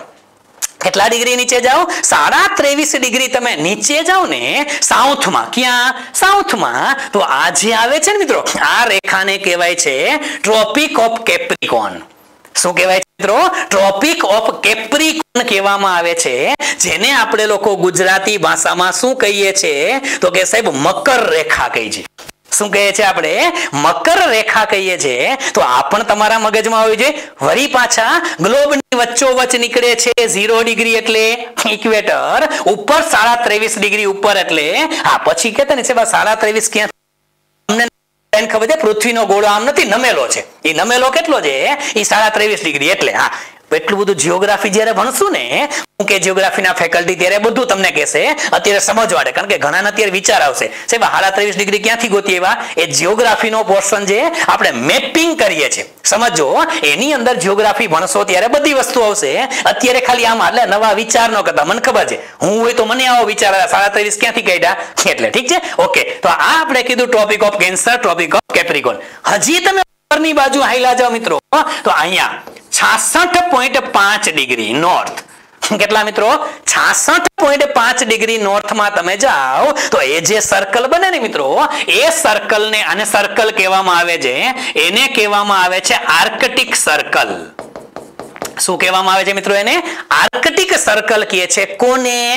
23.5 થી નોર્થમાં ઉપર, નોર્થમાં 23.5 થી ઉપર ક્યાં સુધી? 66.5 ડિગ્રી સુધી આવે એને શું કહેવાય?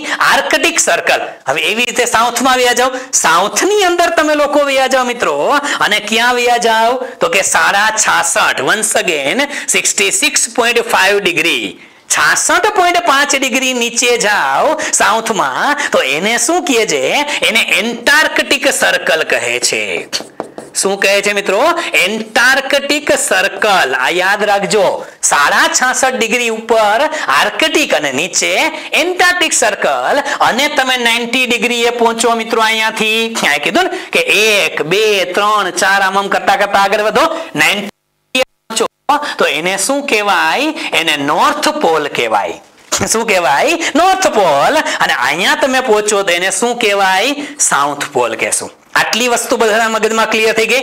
North pole, south pole. હવે આ બાબતો છે એ તમારા મગજમાં. ઘણાને એમ લાગે કે સાહેબ તમે આવું મેપિંગમાં શું કામ આવું ભણાવો છો? તો મેપિંગમાં મારે આ એટલા માટે ભણાવવું પડે કે તમે જીઓગ્રાફી જ્યારે ભણવાનું શરૂ કરશો, ઘણી વખત વિદ્યાર્થીઓ કરંટ અફેર્સ ની અંદર ભણતા હોય, હમણાં તમને ખબર છે નિસર્ગ નામનું વાવાઝોડું આવેલું હતું, બધાને ખબર છે નિસર્ગ નામનું વાવાઝોડું આવેલું હતું, એનાથી તમે લોકો પરિચિત હશો. અમ્ફન નામનું વાવાઝોડું હતું, આ તો ભારતમાંથી આવેલા એટલે છે, અમ્ફન વાવાઝોડું હતું. હવે એ જ્યારે સાયક્લોન આવે છે, વાવાઝોડા આવે છે, તો મિત્રો યાદ રાખજો, વાવાઝોડા તમે જ્યારે ભણશો ને ત્યારે મિત્રો બે પ્રકારના વાવાઝોડા હોય છે. એક જે સાયક્લોન હોય ને એને ટ્રોપિકલ સાયક્લોન કહે છે. શું કહે છે? Tropical cyclone. અને બીજા સાયક્લોન છે એને એક્સ્ટ્રા ટ્રોપિકલ પણ કહેવાય અને ટેમ્પરેટ પણ કહેવાય. શું કહેવાય? એક્સ્ટ્રા ટ્રોપિકલ પણ કયો તમે એને તોય ભલે, તમે એને ટેમ્પરેટ કયો તોય ભલે, તમે એને વેવ સાયક્લોન કયો તોય ભલે, તમે એને ફ્રન્ટલ સાયક્લોન કયો તોય ભલે, તમે એને મિડલ લેટિટ્યુડ સાયક્લોન કયો. એના 4-5 નામ છે. શેના? ટેમ્પરેટ સાયક્લોન ના પણ તમને કહું. અહીંયા મિત્રો યાદ રાખજો, હવે તમે સમજો ટ્રોપિકલ સાયક્લોન સાથે મુદ્દો આવે છે. જો ખાલી મેપિંગ નથી કરતા મિત્રો, બધા મુદ્દાને કન્સેપ્ટને સમજતા જાય છે. એટલે નવા વિદ્યાર્થીઓ માટે વાંધો ન આવે કે તમે ઇક્વેટર થી 23.5 ઉપર અને 23.5 નીચે આ જે રેડ લાઇનિંગ હું કરું છું ને મિત્રો સમજો, ઇક્વેટર થી કેટલું 23.5 ઉપર અને 23.5 નીચે આ લાઈન 2 છે. આ બે લાઈનની વચ્ચે કોઈ પણ જગ્યાએ જ્યારે મિત્રો સાયક્લોન આવે તો આ બે લાઈનની વચ્ચે જે સાયક્લોન આવે ને ભાઈ, એ સાયક્લોનને કેવું કહેવાય? Tropical cyclone. શું કહેવાય છે મિત્રો? એને ટ્રોપિકલ સાયક્લોન કહેવામાં આવે છે. આ વસ્તુ મગજમાં રાખજો. કોને?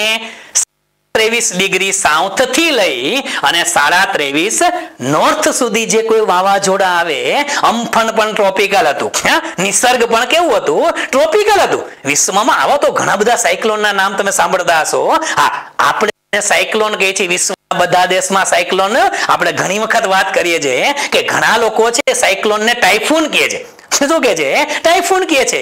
ઘણા લોકો અમેરિકા બાજુ આવે તેને હરિકેન કહે છે. શું કહે છે? હરિકેન. હમણાં જ એવું હતું હરિકેન. ઓસ્ટ્રેલિયા બાજુ હોય તો વિલી વિલી. શું કહે છે? Wiley Wiley. એટલે આવા ઘણા બધા નામ છે. આપણે જ્યારે જીઓગ્રાફી ભણશું ત્યારે બધું લેશું.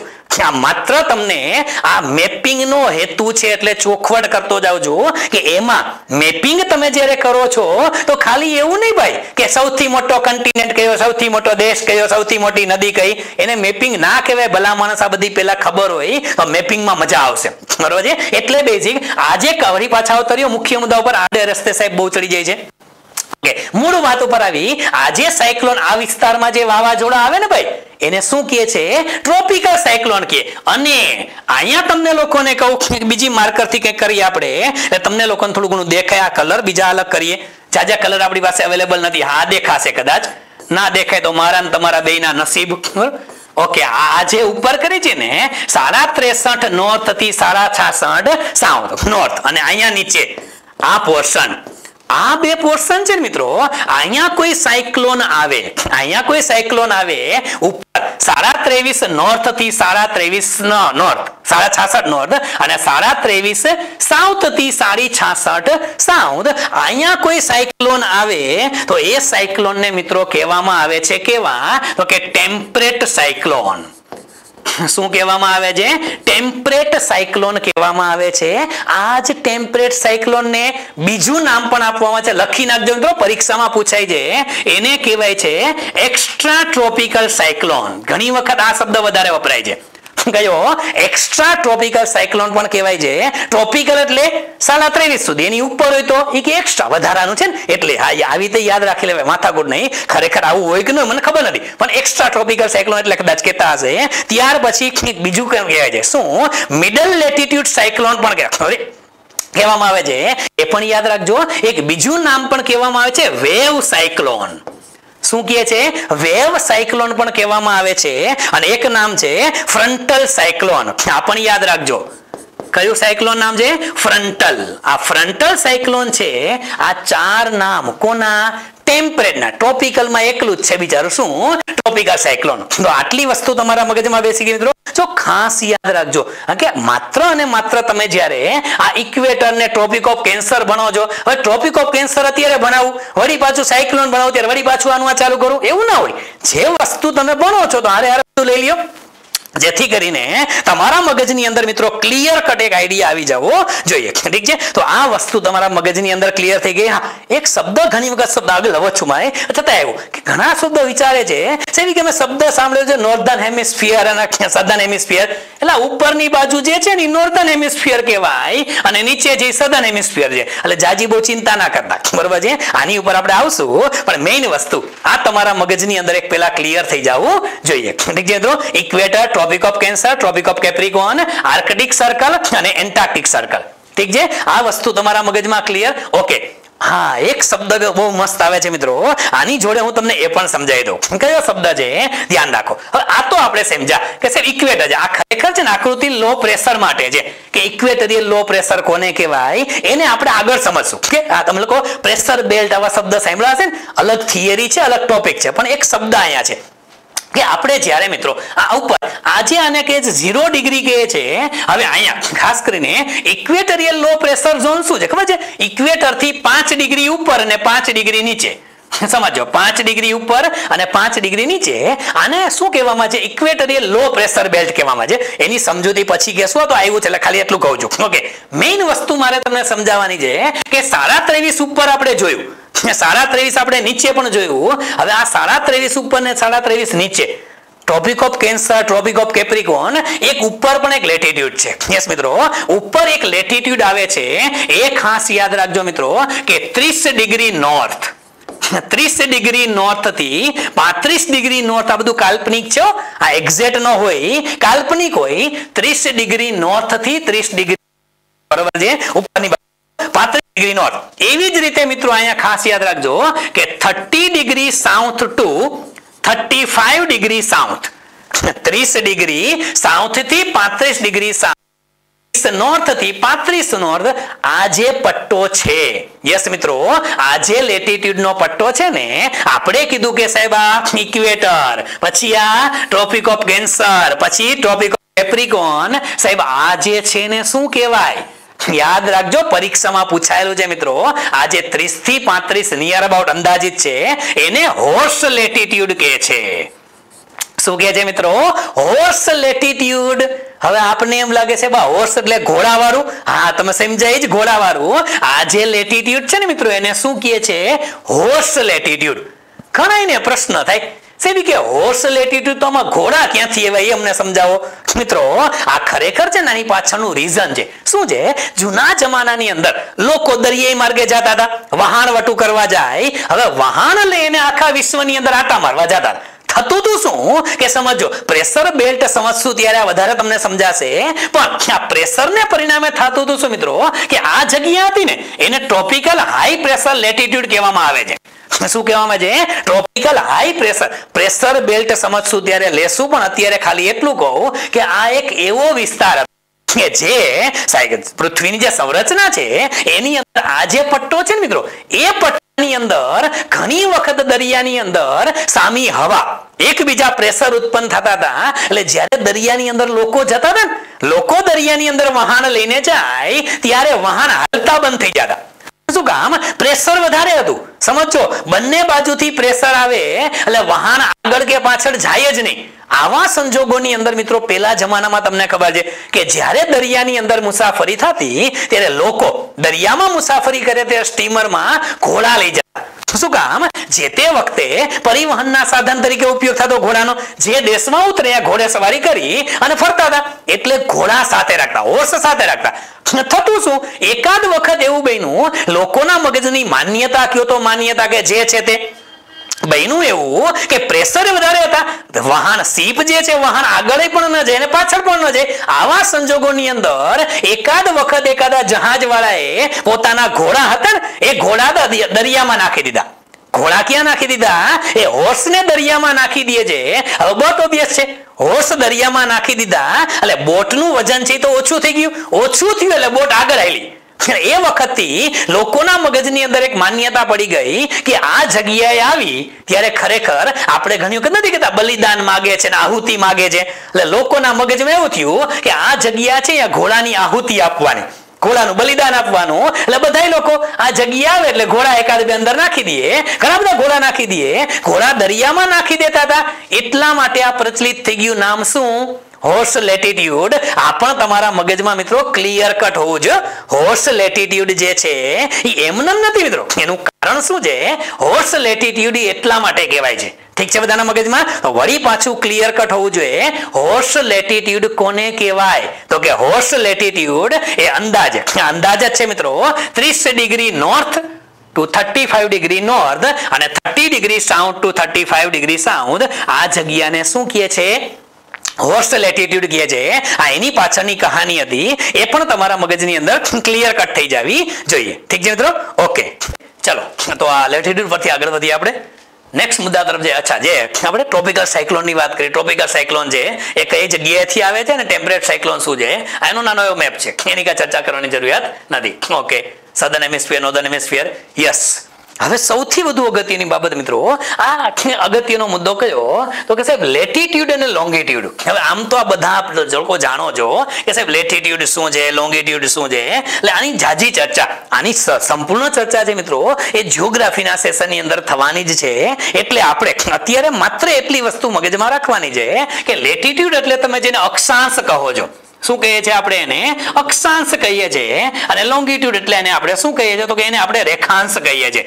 જીઓગ્રાફીની અંદર કહું છું વળી પાછા, આપણે અત્યારે મેપિંગમાં જે અગત્યના મુદ્દા છે એને વચ્ચે સાઈડમાં આવે છે લેતા જઈજી. સંપૂર્ણ ચર્ચા અલગથી આની થશે જીઓગ્રાફીની અંદર. પણ અક્ષાંશ અને રેખાંશ, અક્ષાંશ એટલે આપણે અગાઉ પણ વાત કરી કે સાહેબ લેટિટ્યુડ 0 ડિગ્રી, આ જે આડી લાઈન જે છે, ટૂંકમાં જે આડી લાઈન છે ને પૃથ્વીની અંદર, કાલ્પનિક લાઈન છે આ બધી, એ બધી જે કાલ્પનિક આડી લાઈનને આપણે શું કહીએ છીએ? એને અક્ષાંશ લઈએ છીએ. અને પૃથ્વીના ગોળાની અંદર જે આ ઊભી લાઈન આપણે દોરીએ છીએ, શું કરીએ છીએ? આ જે ઊભી લાઈન દોરીએ છીએ ને મિત્રો, આ બધી ઊભી લાઈનને શું કહીએ છીએ? ઓકે, એને આપણે રેખાંશ કહીએ છીએ. આ વસ્તુ મગજમાં આવી છે. હવે એક વસ્તુ, એક બે બાબતો આમ હું તમને ખાસ ધ્યાન દોતા કહું. યસ, આ બધી જે લાઈન છે આપણા માટે એક જ વસ્તુ જે છે, આ બધા અક્ષાંશ નીકળે છે. અને આવા અક્ષાંશ અને આ ઊભા નીકળે છે બધા શું છે? તો કે રેખાંશ છે. હા, ઊભી લાઈનની અંદર આડી લાઈનમાં, અક્ષાંશની અંદર આડી લાઈન જે 0 ડિગ્રી છે એને આપણે જેમ ઇક્વેટર કહીએ છીએ ને મિત્રો, એમ રેખાંશની અંદર આ જે 0 ડિગ્રીની લાઈન છે, કઈ ડિગ્રી? 0 ડિગ્રી રેખાંશ, એને શું કહે છે? એને પ્રાઇમ મેરિડિયન કહે છે. શું કહે છે મિત્રો? એને પ્રાઇમ મેરિડિયન કહે છે. આ પણ એક વસ્તુ ખાસ યાદ રાખજો. અને આજ જે 0 ડિગ્રી જે છે ને મિત્રો, એક વસ્તુ એ પણ મગજમાં રાખી લેજો કે 0 ડિગ્રી રેખાંશ જે છે એને તમે બીજું નામ પણ આપો છો. શું નામ આપો છો? તો કે જીએમટી તરીકે ઓળખીએ છીએ, ગ્રીનવિચ મીન ટાઈમ તરીકે આપણે જેને ઓળખીએ છીએ. તો એની પણ આપણે વાત કરશું. આ અક્ષાંશ અને રેખાંશ જે છે એની આ બેઝિક વસ્તુ છે. જાજુ આની અંદર શીખવાની જરૂર નથી, પણ એક બાબત તમને કહું કે આપણે મેપિંગ માટે મારે જે જરૂર પડશે એટલું તમને કહું. એક તો આ ઇક્વેટર છે, 0 ડિગ્રી ઇક્વેટર આવે, પછી આપણે કીધું કે એક અંશ, 1 ડિગ્રીએ એક અલગ લાઈન દોરે છે મિત્રો. આ 1 ડિગ્રી, આ 3 ડિગ્રી, 4, 5 આમ લાઈનો થશે. આપણે કીધું ઇક્વેટર છે ને મિત્રો, એ એક લાઈન થઈ. સમજો, ઇક્વેટર એક લાઈન થઈ, એવી ઉપરની બાજુ બીજી કેટલી લાઈન આવશે? ઘણા ખરા લોકોના મગજની અંદર પ્રશ્ન થાય, સાહેબ કે અમને ખબર જ છે ઉપરની બાજુ 90, કે તમે 90 ડિગ્રી તો કીધું તમને, ઇક્વેટર થી તમે 90 ડિગ્રી આમ ખણો બનાવ્યો તો સાહેબ આ 90 ડિગ્રી એટલે 90 લાઈન આવે ના. મિત્રો એક વસ્તુ યાદ રાખી લેજો, આ બાબત પણ થોડીક નહીં, લગભગ બધાને ખબર હશે છતાં પણ કહું કે ઇક્વેટર એક અલગ લાઈન છે અને ઉપર 90 લાઈન નો આવે, પણ 89 લાઈન આવશે. લાઈન કેટલી આવશે? 89 આવશે. આ જે 90મી છે ને એને લાઈન નો કહેવાય, એને પોઈન્ટ કહે છે. એને શું કહે છે? ખરેખર જીઓગ્રાફીની ભાષામાં એને પોઈન્ટ કહેવાય. એટલે 90 ડિગ્રી એ લાઈન નો બને, શું હશે? પોઈન્ટ હશે. ખરેખર લાઈન કેટલી બને? 89 અપ બનશે. એવી જ રીતે યાદ રાખી લેજો મિત્રો કે અહીંયા આરામ કરતા કરતા સાઉથ પોલે પહોંચો ને, સાઉથ પોલે પહોંચો તો નીચેની બાજુ પણ આ જે અક્ષાંશની લાઈનો આપણે કહીએ છીએ, એ અક્ષાંશની લાઈન જે છે લેટિટ્યુડની લાઈન, એ લેટિટ્યુડની લાઈન્સ કેટલી હશે? 89 હશે મિત્રો. આ ખાસ યાદ રાખજો, 90 નથી થતી. 89 ઉપર, 89 નીચે 90 ડિગ્રી એ લાઈન નો હોય ભઈલા. 90 ડિગ્રી જે આવે ને એને પોઈન્ટ કહેવાય. શું કહેવાય? પોઈન્ટ કહેવાય. તો હવે એક વસ્તુ સેવી કે 89 ઉપર, 89 નીચે, હવે 89 કરો તો સેવી કે 178 થયા, બરોબર છે. એમાં પ્લસ કરો એક લાઈન કોની?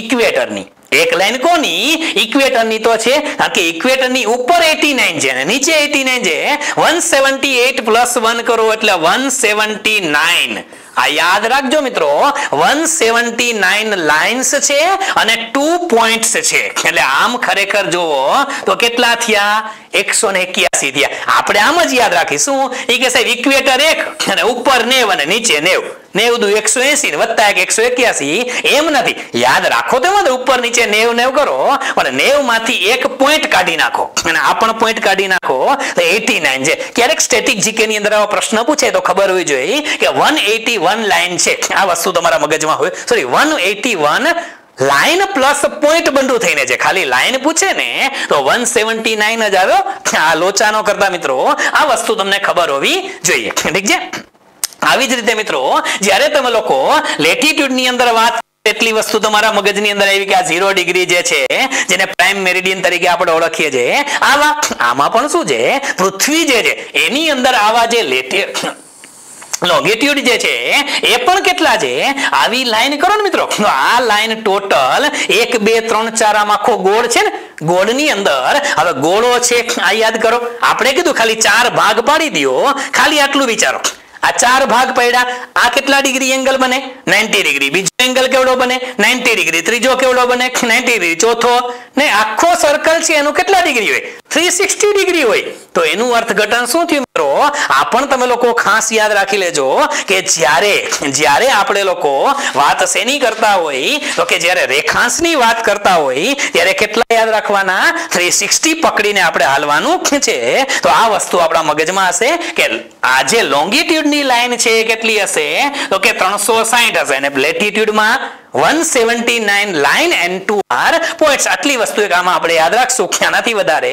મેપિંગ ની અંદર જ્યારે જરૂર પડશે ત્યારે આપણે બધી વાતો કરશું ઠીક છે મિત્રો તો આ વસ્તુ જે છે હવે okay yes host latitude yes આના ઉપર આપણે આવીએ પછી વચ્ચે એક મુદ્દો આપણે સ્લાઇડમાં આગળ એક સાઈડ કરેલી છે એની વાત પણ કરશું જે હતું મિત્રો ખરેખર જીએમટી ટાઈમલાઈન માટેની વાત આપણે મેપિંગ ની અંદર આજે એક વસ્તુ એ પણ જોઈ લેવી છે કે અત્યાર સુધી આપણે તો શું વાત કરી કે મેપિંગ ની ખરેખર શરૂઆત તો હવે થઈ છે મિત્રો તમને પરીક્ષાની અંદર ભૂતકાળના વર્ષોમાં જે ક્વેશ્ચન પૂછાણા છે એ ક્વેશ્ચન કેવા પ્રકારના હતા મિત્રો તો એ ક્વેશ્ચન ની અંદર સૌથી પહેલા એક ક્વેશ્ચન એવો આવી શકે મિત્રો કે વિશ્વની અંદર કેટલા દેશો ઇક્વેટર ઉપર આવેલા છે સમજો મિત્રો વિશ્વના કેટલા દેશ ઇક્વેટર ઉપર આવેલા છે જ્યારે આવો પ્રશ્ન તમને પૂછવામાં આવે તો યાદ રાખી લેજો મિત્રો ઇક્વેટર ઉપર આવતા દેશ જે છે એને આપણે જો યાદ રાખવા હોય તો ટોટલ there are 13 countries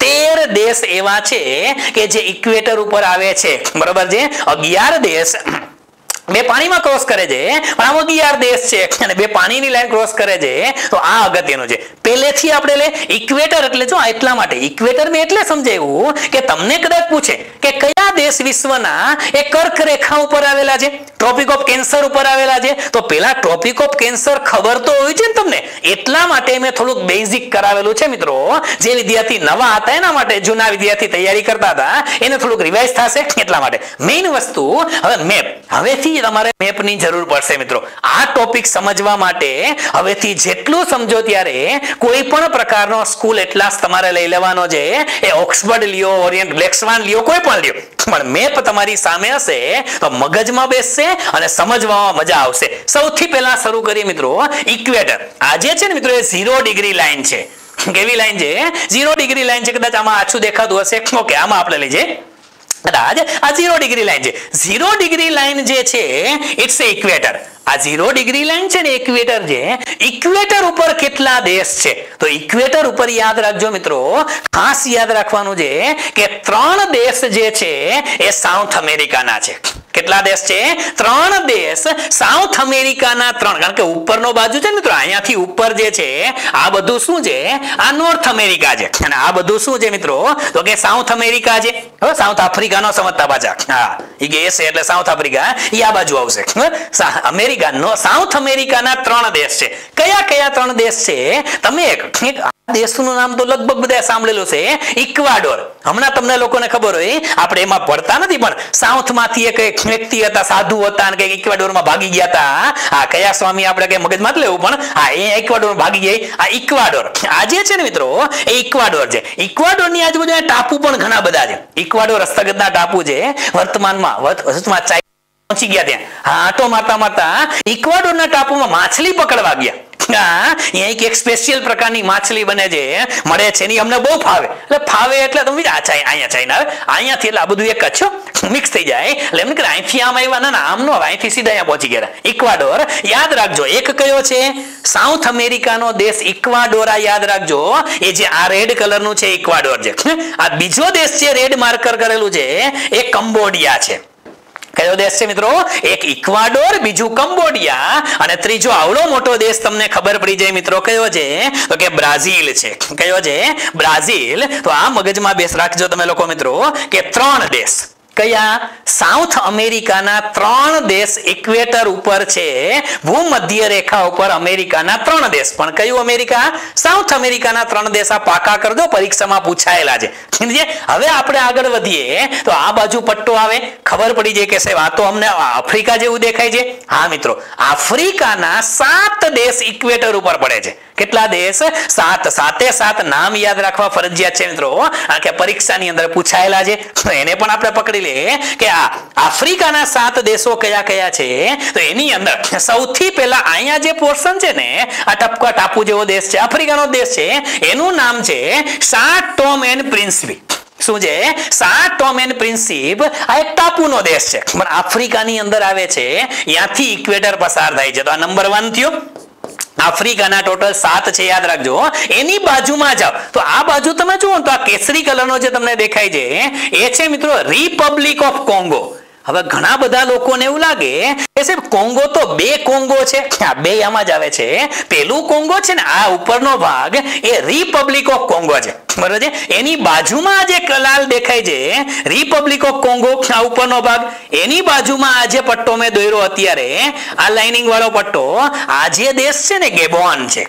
શું છે તરીકે આપણે ઓળખીએ છીએ? તો એ ગેબોન છે. અને એની બાજુમાં આ જે મોટો પટ્ટો આવ્યો મિત્રો, યસ, આ ડેમોક્રેટિક રિપબ્લિક ઓફ કોંગો.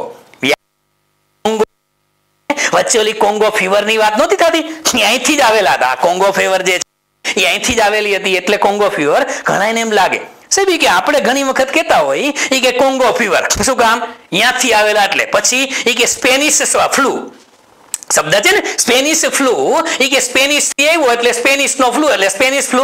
સેવી કે બધા જે દેશમાં કે જે જગ્યાએ ઉદ્ભવે એનું નામ આવે આગળ. આ બરોબર જ છે મિત્રો, જે દેશમાં જે વાયરસ ઉદ્ભવે એના જ નામ આવે. તો ઘણા અત્યારે લોચો થાય છે કે ચાઇનામાંથી કે કોવિડ આવ્યો તો એનું નામ ચાઇનાનું કાં ન રાખ્યું, વુહાન કાં ન રાખ્યું? WHO વાળાએ કીધું કે અમે સિસ્ટમ 2014 થી ચેન્જ કરી. 14 પહેલા એ કે સિટીના નામ રાખતા, હવે નવા નામ રાખી છે. આ આપણે ભણશું આગળ કરંટમાં. ઓકે, આવતા રહ્યો. શું છે આ? ડેમોક્રેટિક રિપબ્લિક ઓફ કોંગો અલગ છે અને ખાલી રિપબ્લિક ઓફ કોંગો અલગ છે. ઠીક છે? તો આ કેટલા થયા? અચ્છા, ભૂલાઈ ગયું. 1 2, પછી આ ત્રીજો દેશ હતો, પછી આ નંબર 4 છે. એની આગળ જાઓ એટલે વચ્ચે દેશ છે યુગાન્ડા. કયો દેશ છે મિત્રો? યુગાન્ડા. એ નાનો અમથું રેડ દેખાય છે ને, એ યુગાન્ડા છે. એ કેટલામો? 5મો આફ્રિકાનો દેશ. સેના ઉપર છે? ઇક્વેટર ઉપર આવેલા દેશ આપણે જોઈએ છે. મેપ હશે એટલે મજા આવશે મિત્રો. એની બાજુમાં આ જે દેશ છે એને આપણે શું કહીએ છીએ? કેન્યા. પેલા ક્રિકેટની ટીમની અંદર આવતું હતું, હવે નથી. અને આ જે રેડ છે એ શું છે મિત્રો? એ સોમાલિયા છે. It's 6, it's 7. આ સોમાલિયા. અહીંયાથી આપણે તમે લોકો જાઓ છો, આપણે કીધું હતું સ્ટેટ ઓફ બાબે મંડલ, આપણે ક્યારેક સાઉથની અંદર વાતો કરતા હોય છે. અને આ જે છે અરબ દેશો આવી ગયા મિત્રો. અહીંયાથી આ ભારત આવી ગયું, હિન્દ મહાસાગર છે, state of Hormuz, state of બાબે Mandal, red C યાદ કરો. પછી સુએઝ કેનાલ આગળ ભણશું, અત્યારે ખાલી સમજાવું છું. ઇક્વેટર ઉપર આવેલા 3 સાઉથ અમેરિકાના દેશ હતા. પહેલું હતું કયું? તો કે ઇક્વાડોર, બીજું કંબોડિયા અને ત્રીજું બ્રાઝિલ. બ્રાઝિલ યાદ રાખજો, બ્રાઝિલ પણ બહુ મોટો દેશ છે. અને હમણાં બ્રિક્સ સંમેલન હતું ને, એમાંય બ્રાઝિલ બ્રિક્સમાં, બી એટલે બ્રાઝિલનો જ છે, બરોબર છે. એની બાજુમાં અહીંયા અર્જેન્ટિના છે, અને એની બાજુ લાંબો દેશ કે ચીલી છે, એના બધા તમે જાણો છો. ઓકે, આ 7 દેશો આફ્રિકાના છે. ક્યાં આવેલા છે? ઇક્વેટર પર આવેલા છે. અને આફ્રિકાની તો મિત્રો વાત જ નિરાલી છે. શું કામ ખબર છે? આપણે જ્યારે હજી આગળ જોશું કે સાહેબ ઇક્વેટર ઉપર આવેલા દેશ, આગલા મુદ્દામાં આપણે ભણવાના છે કે સાહેબ સેના ઉપર ટ્રોપિક ઓફ કેન્સર ઉપર આવેલા દેશ, અને પછી ભણશું ટ્રોપિક ઓફ કેપ્રિકોર્ન ઉપર આવેલા દેશ. મિત્રો આફ્રિકા છે ને એ વર્લ્ડ નો એકમાત્ર એવો કન્ટિનેન્ટ છે કે જેમાંથી 3 રેખા પસાર થાય છે, જેમાંથી 3 રેખા પસાર થાય છે. એમાં ઇક્વેટર પસાર થાય છે, એમાં ટ્રોપિક ઓફ કેન્સર પસાર થાય છે, અને ટ્રોપિક ઓફ કેપ્રિકોર્ન પણ પસાર થાય છે. શેમાંથી? આફ્રિકામાંથી. એટલે આ પણ પરીક્ષામાં પૂછી શકાય. બરોબર છે? વન્સ અગેન આવતા રહ્યો. શેની વાત કરીએ છીએ આપણે? ઓકે, સાઉથ અમેરિકાના 3 દેશ, આફ્રિકાના કેટલા? 7 દેશ થયા. એટલે 3 આ નોર્થ સાઉથ અમેરિકાના 3 દેશ, ત્યાર પછી આફ્રિકાના ટોટલ 7 દેશ, અને આ બાજુ આવતા રહ્યો એશિયા. એશિયાની અંદર યાદ રાખજો મિત્રો 3 દેશમાંથી ઇક્વેટર પસાર થાય છે. એક તો અહીંયા માલદીવ, યાદ રાખજો મિત્રો, એક શું છે? માલદીવ. ફોટો ભલે નીચે નામ હોય, આ માલદીવ અહીંયા છો, માલદીવ. ત્યાર પછી બીજું તો કે આ ઇન્ડોનેશિયા છે મિત્રો, આપ જાણો છો, લખ્યું છે નામ ઓસ્ટ્રેલિયા, પછી કે આ ઇન્ડોનેશિયા, તો ઓસ્ટ્રેલિયા છે નામ, એમાં લખ્યું છે. બરોબર છે? અને અહીંયા પછી કયો એક નાનકડો ટાપુ વાળો દેશ છે, કિરીબાટી તરીકે આપણે ઓળખીએ છીએ. બરોબર છે? આ 3 જગ્યાએથી. હવે એમાં પ્રશ્ન થાય કે ખરેખર ઇન્ડોનેશિયા છે ને એમાં જમીનમાંથી ઇક્વેટર નીકળે છે. બરાબર? આ માલદીવ અને કિરીબાટી છે એમાં તો પાણીનો વિસ્તાર જ્યાંથી કાલ્પનિક રેખા નીકળે છે, પણ આપણે યાદ રાખવાના છે 3 ને 3. એશિયાના કેટલા? 3 યાદ રાખવાના. ઇક્વેટર, ઇક્વેટર કયા દેશમાંથી નીકળે છે આ એની વાત છે મિત્રો. તો ઇક્વેટર નીકળે છે એવા કેટલા દેશ છે? ટોટલ 3 દેશ સાઉથ અમેરિકાના, 7 દેશ આફ્રિકાના, અને 3 દેશ છે ના એશિયાના. આટલું તમારા મગજની અંદર એક ચિત્ર બેસી જવું જોઈએ. ઠીક છે મિત્રો? તો આ વસ્તુ હતી એ આના માટેની છે. ઓકે, આ વાત છે આપણે કે ક્યાં ક્યાંથી નીકળે છે. બરાબર? અને બીજી વસ્તુ પણ તમને કહું મિત્રો, ખાસ યાદ રાખજો કે આફ્રિકા છે ને, આફ્રિકાની અંદરથી આપણે કીધું ઇક્વેટર તો નીકળે જ છે, પણ અહીંયાથી 0 ડિગ્રી તમે જેને કહો છો, જીએમટી કહો છો, ગ્રીનવિચ મીન ટાઈમ, એ પણ અહીંયાથી નીકળે છે. તો આ વસ્તુ પણ તમારા મગજની અંદર મિત્રો ક્લિયર કટ આવી જવી જોઈએ. ઠીક છે મિત્રો? ઓકે, હવે આ વસ્તુ એક હતી, એક નાનકડી એવી વાત આજે તમને સમજાવી, અને આજે મેપિંગના પહેલા સેશનને આપણે પૂરું કરશું. ઇક્વેટર વાળું લીધું, ટ્રોપિક ઓફ કેન્સર વાળું, ટ્રોપિક ઓફ કેપ્રિકોર્ન વાળું, પછી સૌથી મોટા દેશ, સૌથી નાના દેશ, કઈ જગ્યાએ નદી, પર્વતો, જંગલ, સારા શહેર, ક્યાં બધું આપણે લેવાના જ છીએ. પણ મેઇન વસ્તુ એક બાબત અહીંયા નાની એવી આવે છે, તો મને લાગે છે થોડુંક લઈ નાખું. 5 મિનિટ આપણે એની વાત કરી અને પછી આ મુદ્દાને આપણે પૂરો કરી. ઘણી વખત આપણે લોકો ટાઈમ ઝોનની વાત કરે છે. હવે આપણે કીધું કે સાહેબ જે 0 ડિગ્રી છે, હવે 0 ડિગ્રી એટલે શું છે મિત્રો? હવે એ પણ તમારા મગજની અંદર હોવું જોઈએ. એ થોડુંક બેકમાં વેજો, કદાચ મને ક્યાંક મળી જાય તો. યસ, ઓકે, આમાંય ચાલશે. આગળ વધીએ જી. સાહેબ તમે બધા કે લીટા ઝાઝા કરી નાખ્યા એટલે તમને આમાં મળશે ને એવું લાગે છે. ઓકે, કઈ વાંધો નહીં મળે. આગળ રાખીએ ક્યાંક. ઓકે, લઈ લઈએ. અચ્છા, ઓકે, આ રાખીએ આપણે કે 0 ડિગ્રી જે છે. 0 ડિગ્રી એટલે શું છે મિત્રો?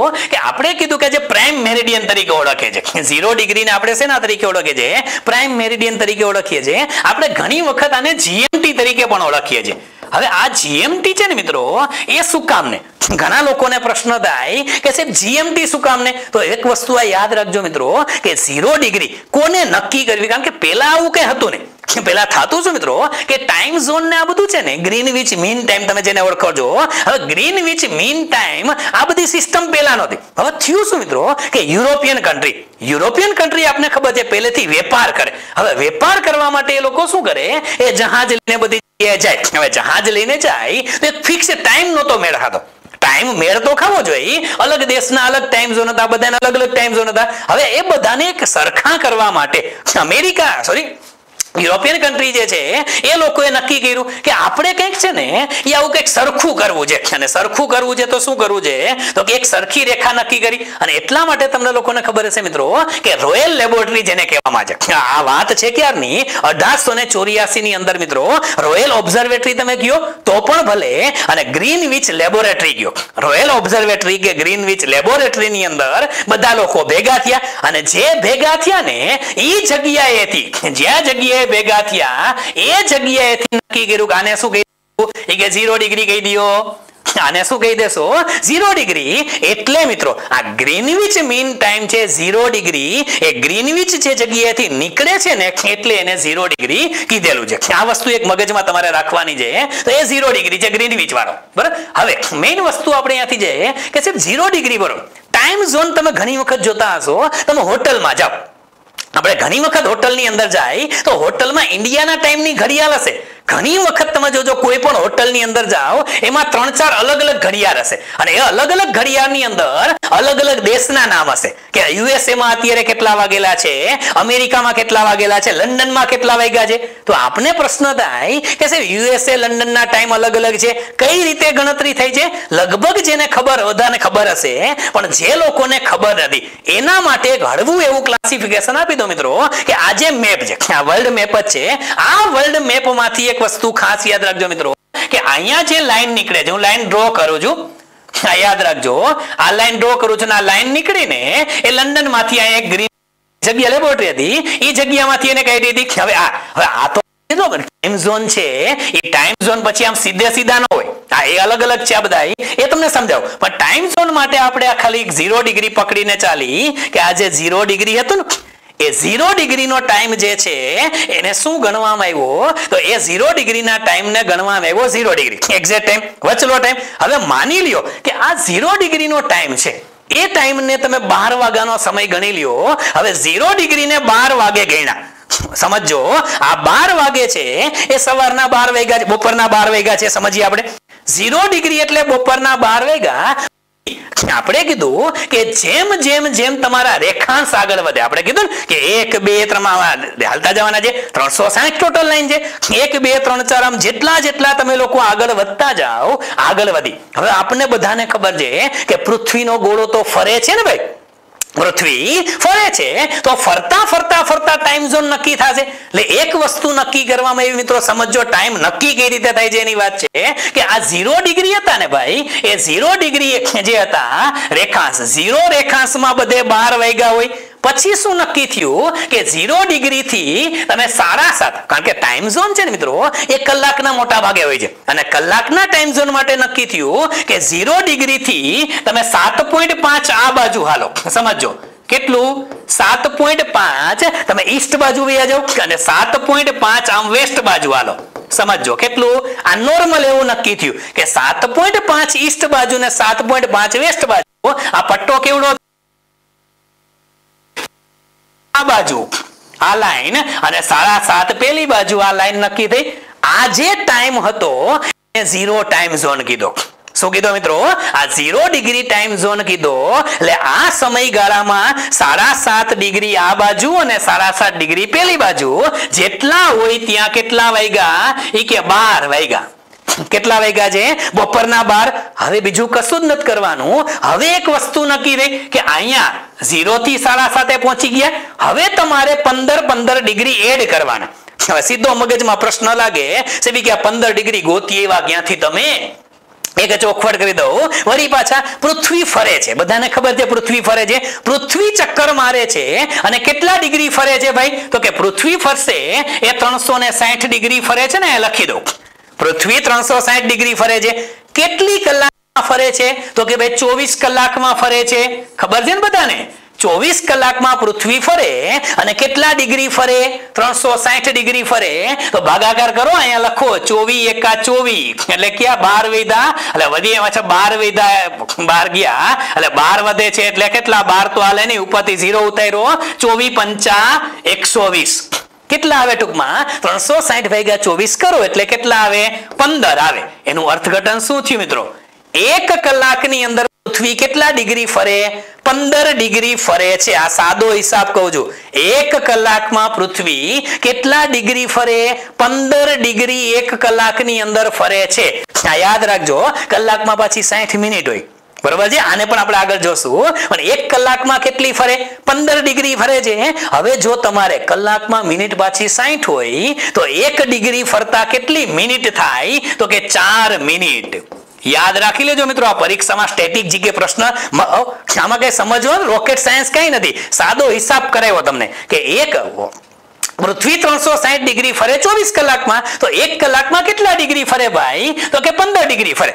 કલાકમાં 60 મિનિટ છે, 60 મિનિટમાં 15 ડિગ્રી ફરે તો 1 ડિગ્રી ફરતા 4 મિનિટ, બીજી ડિગ્રીમાં 4 દૂડી 8, ત્રીજી ડિગ્રીમાં 12, આમ કરતા કરતા 15 ડિગ્રી ફરવામાં કેટલી મિનિટ લાગે?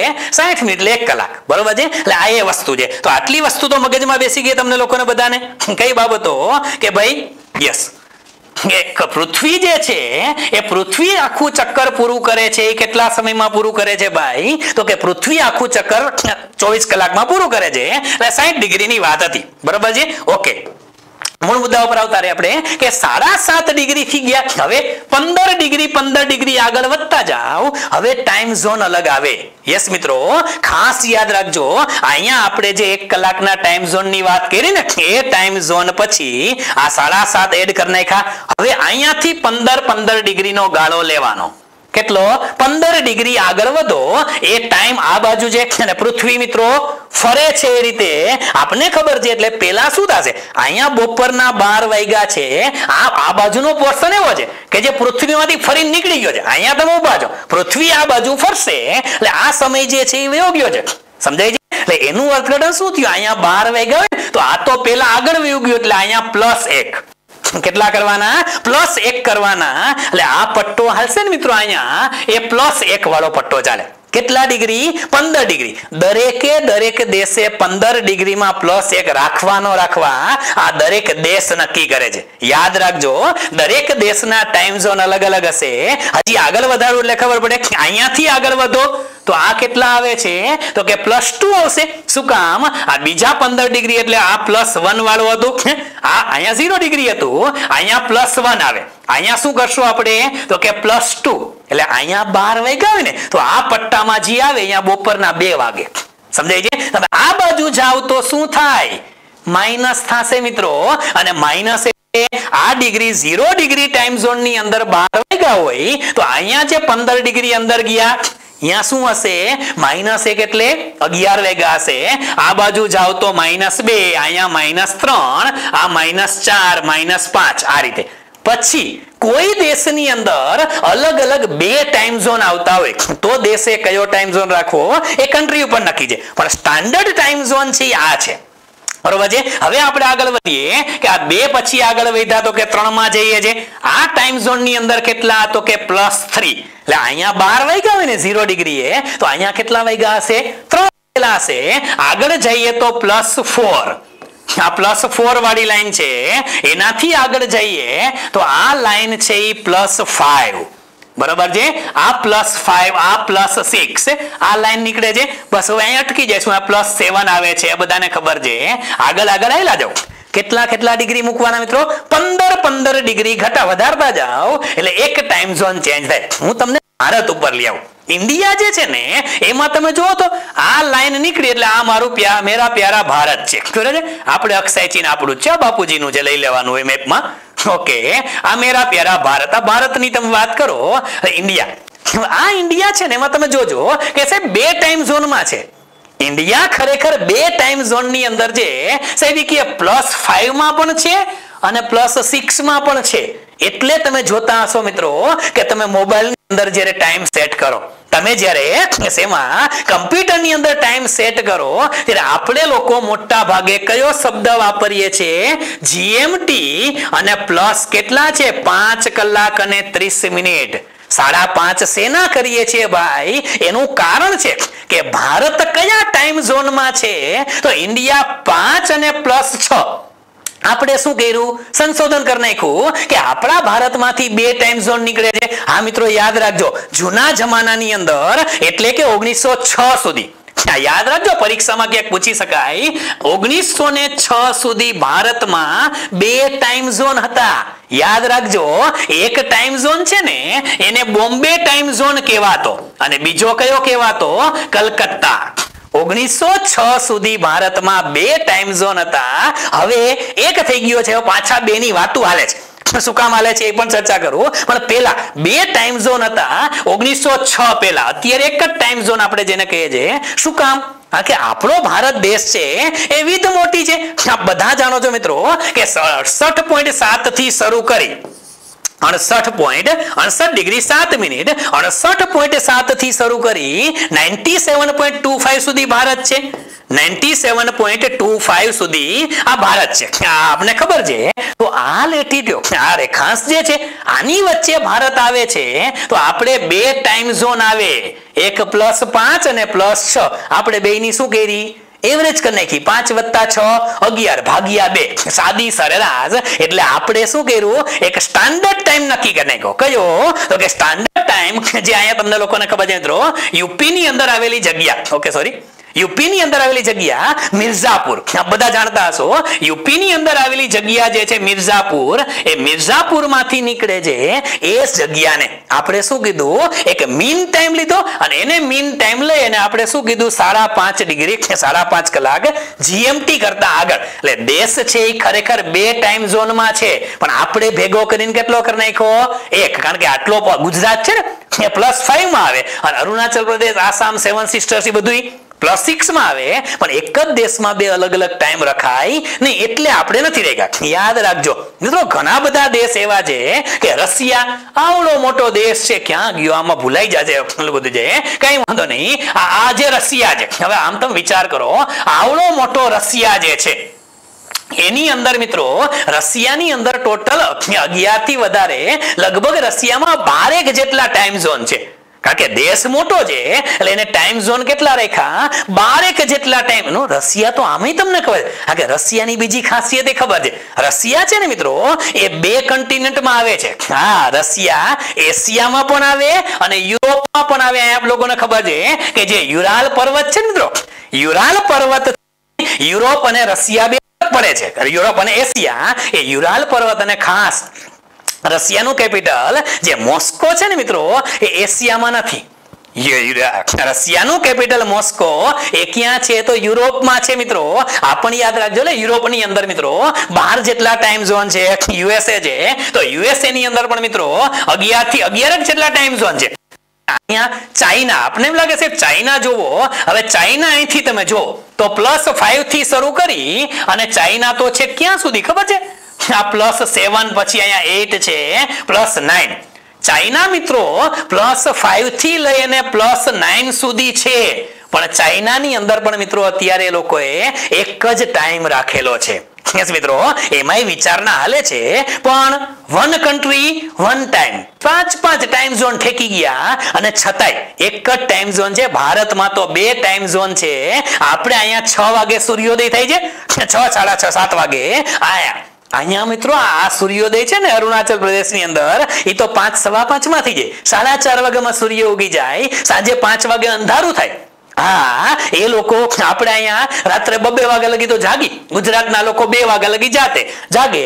એ તો નાઇટ કર્ફ્યુ આવી એટલે સુઈ ગયા, નહીતર 2 વાગ્યા સુધી જાગે અને 4, 4:30 તો સૂર્યોદય થઈ જાય. 2 કલાક જ એટલે એ લોકો વહેલા સુઈ જાય.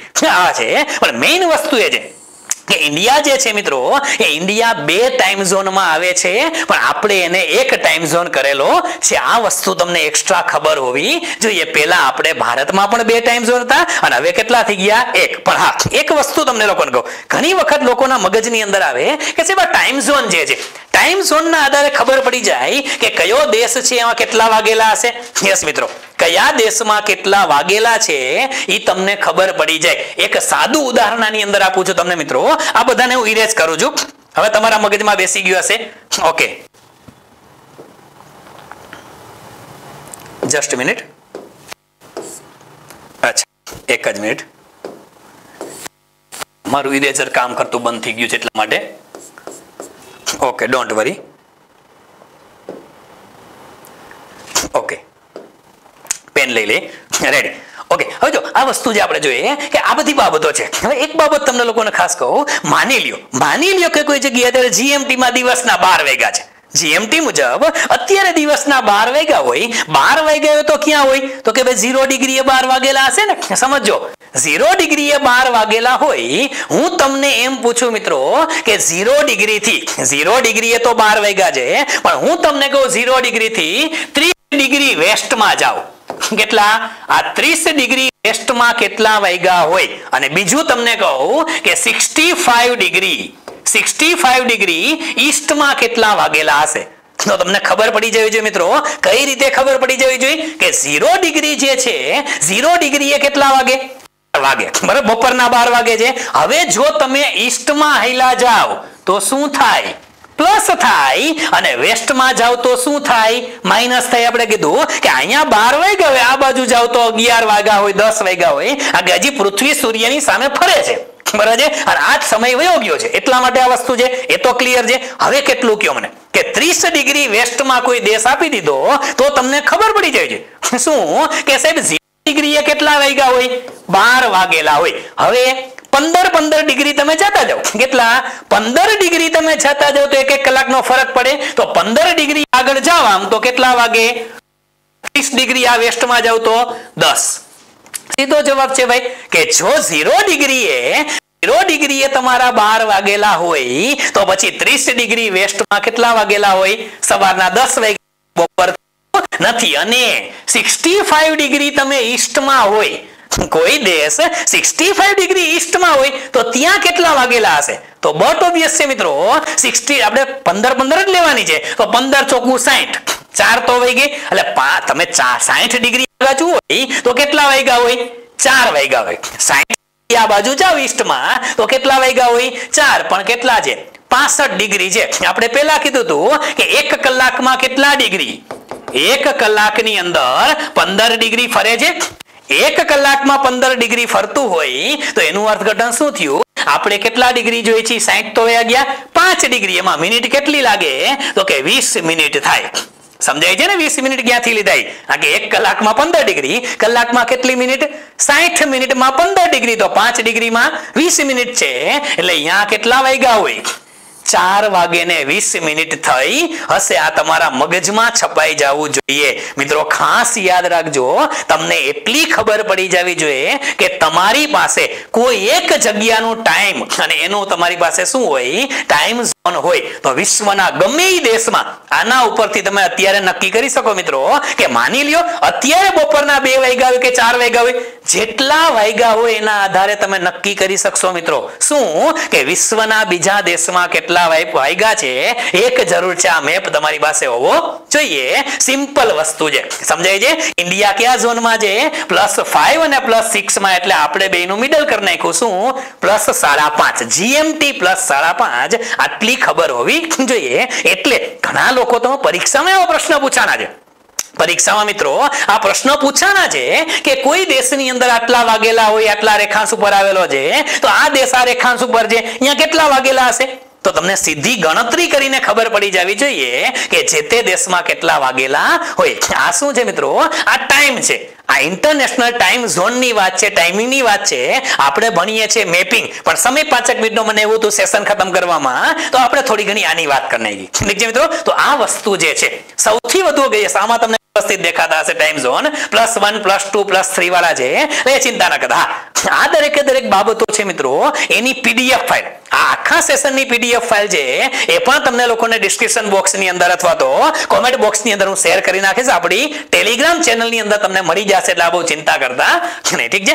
યસ, ઇન્ટરનેશનલ ડેટ લાઇન જે છે એની પણ આપણે થોડી ઘણી વાતો કરશું. પણ આજના સેશનમાં, આજે જે પહેલો સેશન છે મેપિંગ માટેનો પહેલો સેશન છે, હજી મેપિંગમાં આપણે બેઝિક જ કર્યું છે ભાઈ. મેપિંગની હજી બેઝિક શરૂઆત કરી છે. એક તો આપણે કન્ટિનેન્ટની, એક ઓશનની અને ઇક્વેટર ઉપર આવેલા દેશની આ મેપિંગની શરૂઆત છે. તો આ શરૂઆત પછી ધીમે ધીમે આપણે લોકો આગળ વધશું અને મેપિંગના તમામ જે કન્સેપ્ટ છે, તમામ જે ફંડાઓ છે એને પણ આપણે લોકો આગળ વધારતા જવાના છે. તો આટલી વસ્તુ આપણે ધ્યાનમાં રાખવાની છે. આજના સેશનને અહીંયા સુધી આપણે રાખવાના છે. સેશનની અંદર તમારા ઇનપુટ મિત્રો મેપિંગ કરાવવા માટે થઈ અને એક નવો પ્રયોગ ચાલુ કર્યો છે, નવો પ્રયાસ છે, અને આ પ્રયાસને આગળ વધારવા માટે તમારા સજેશન અને સૂચનો જરૂરી છે. તો કોઈ પણ સજેશન હોય એ સંસ્થાની હેલ્પલાઇન નંબર આપ લોકો જાણો છો મિત્રો. હેલ્પલાઇન નંબરમાં ગમે ત્યારે તમે લોકો આપના સજેશન પણ અમને લોકોને જાણ કરી શકો છો મિત્રો.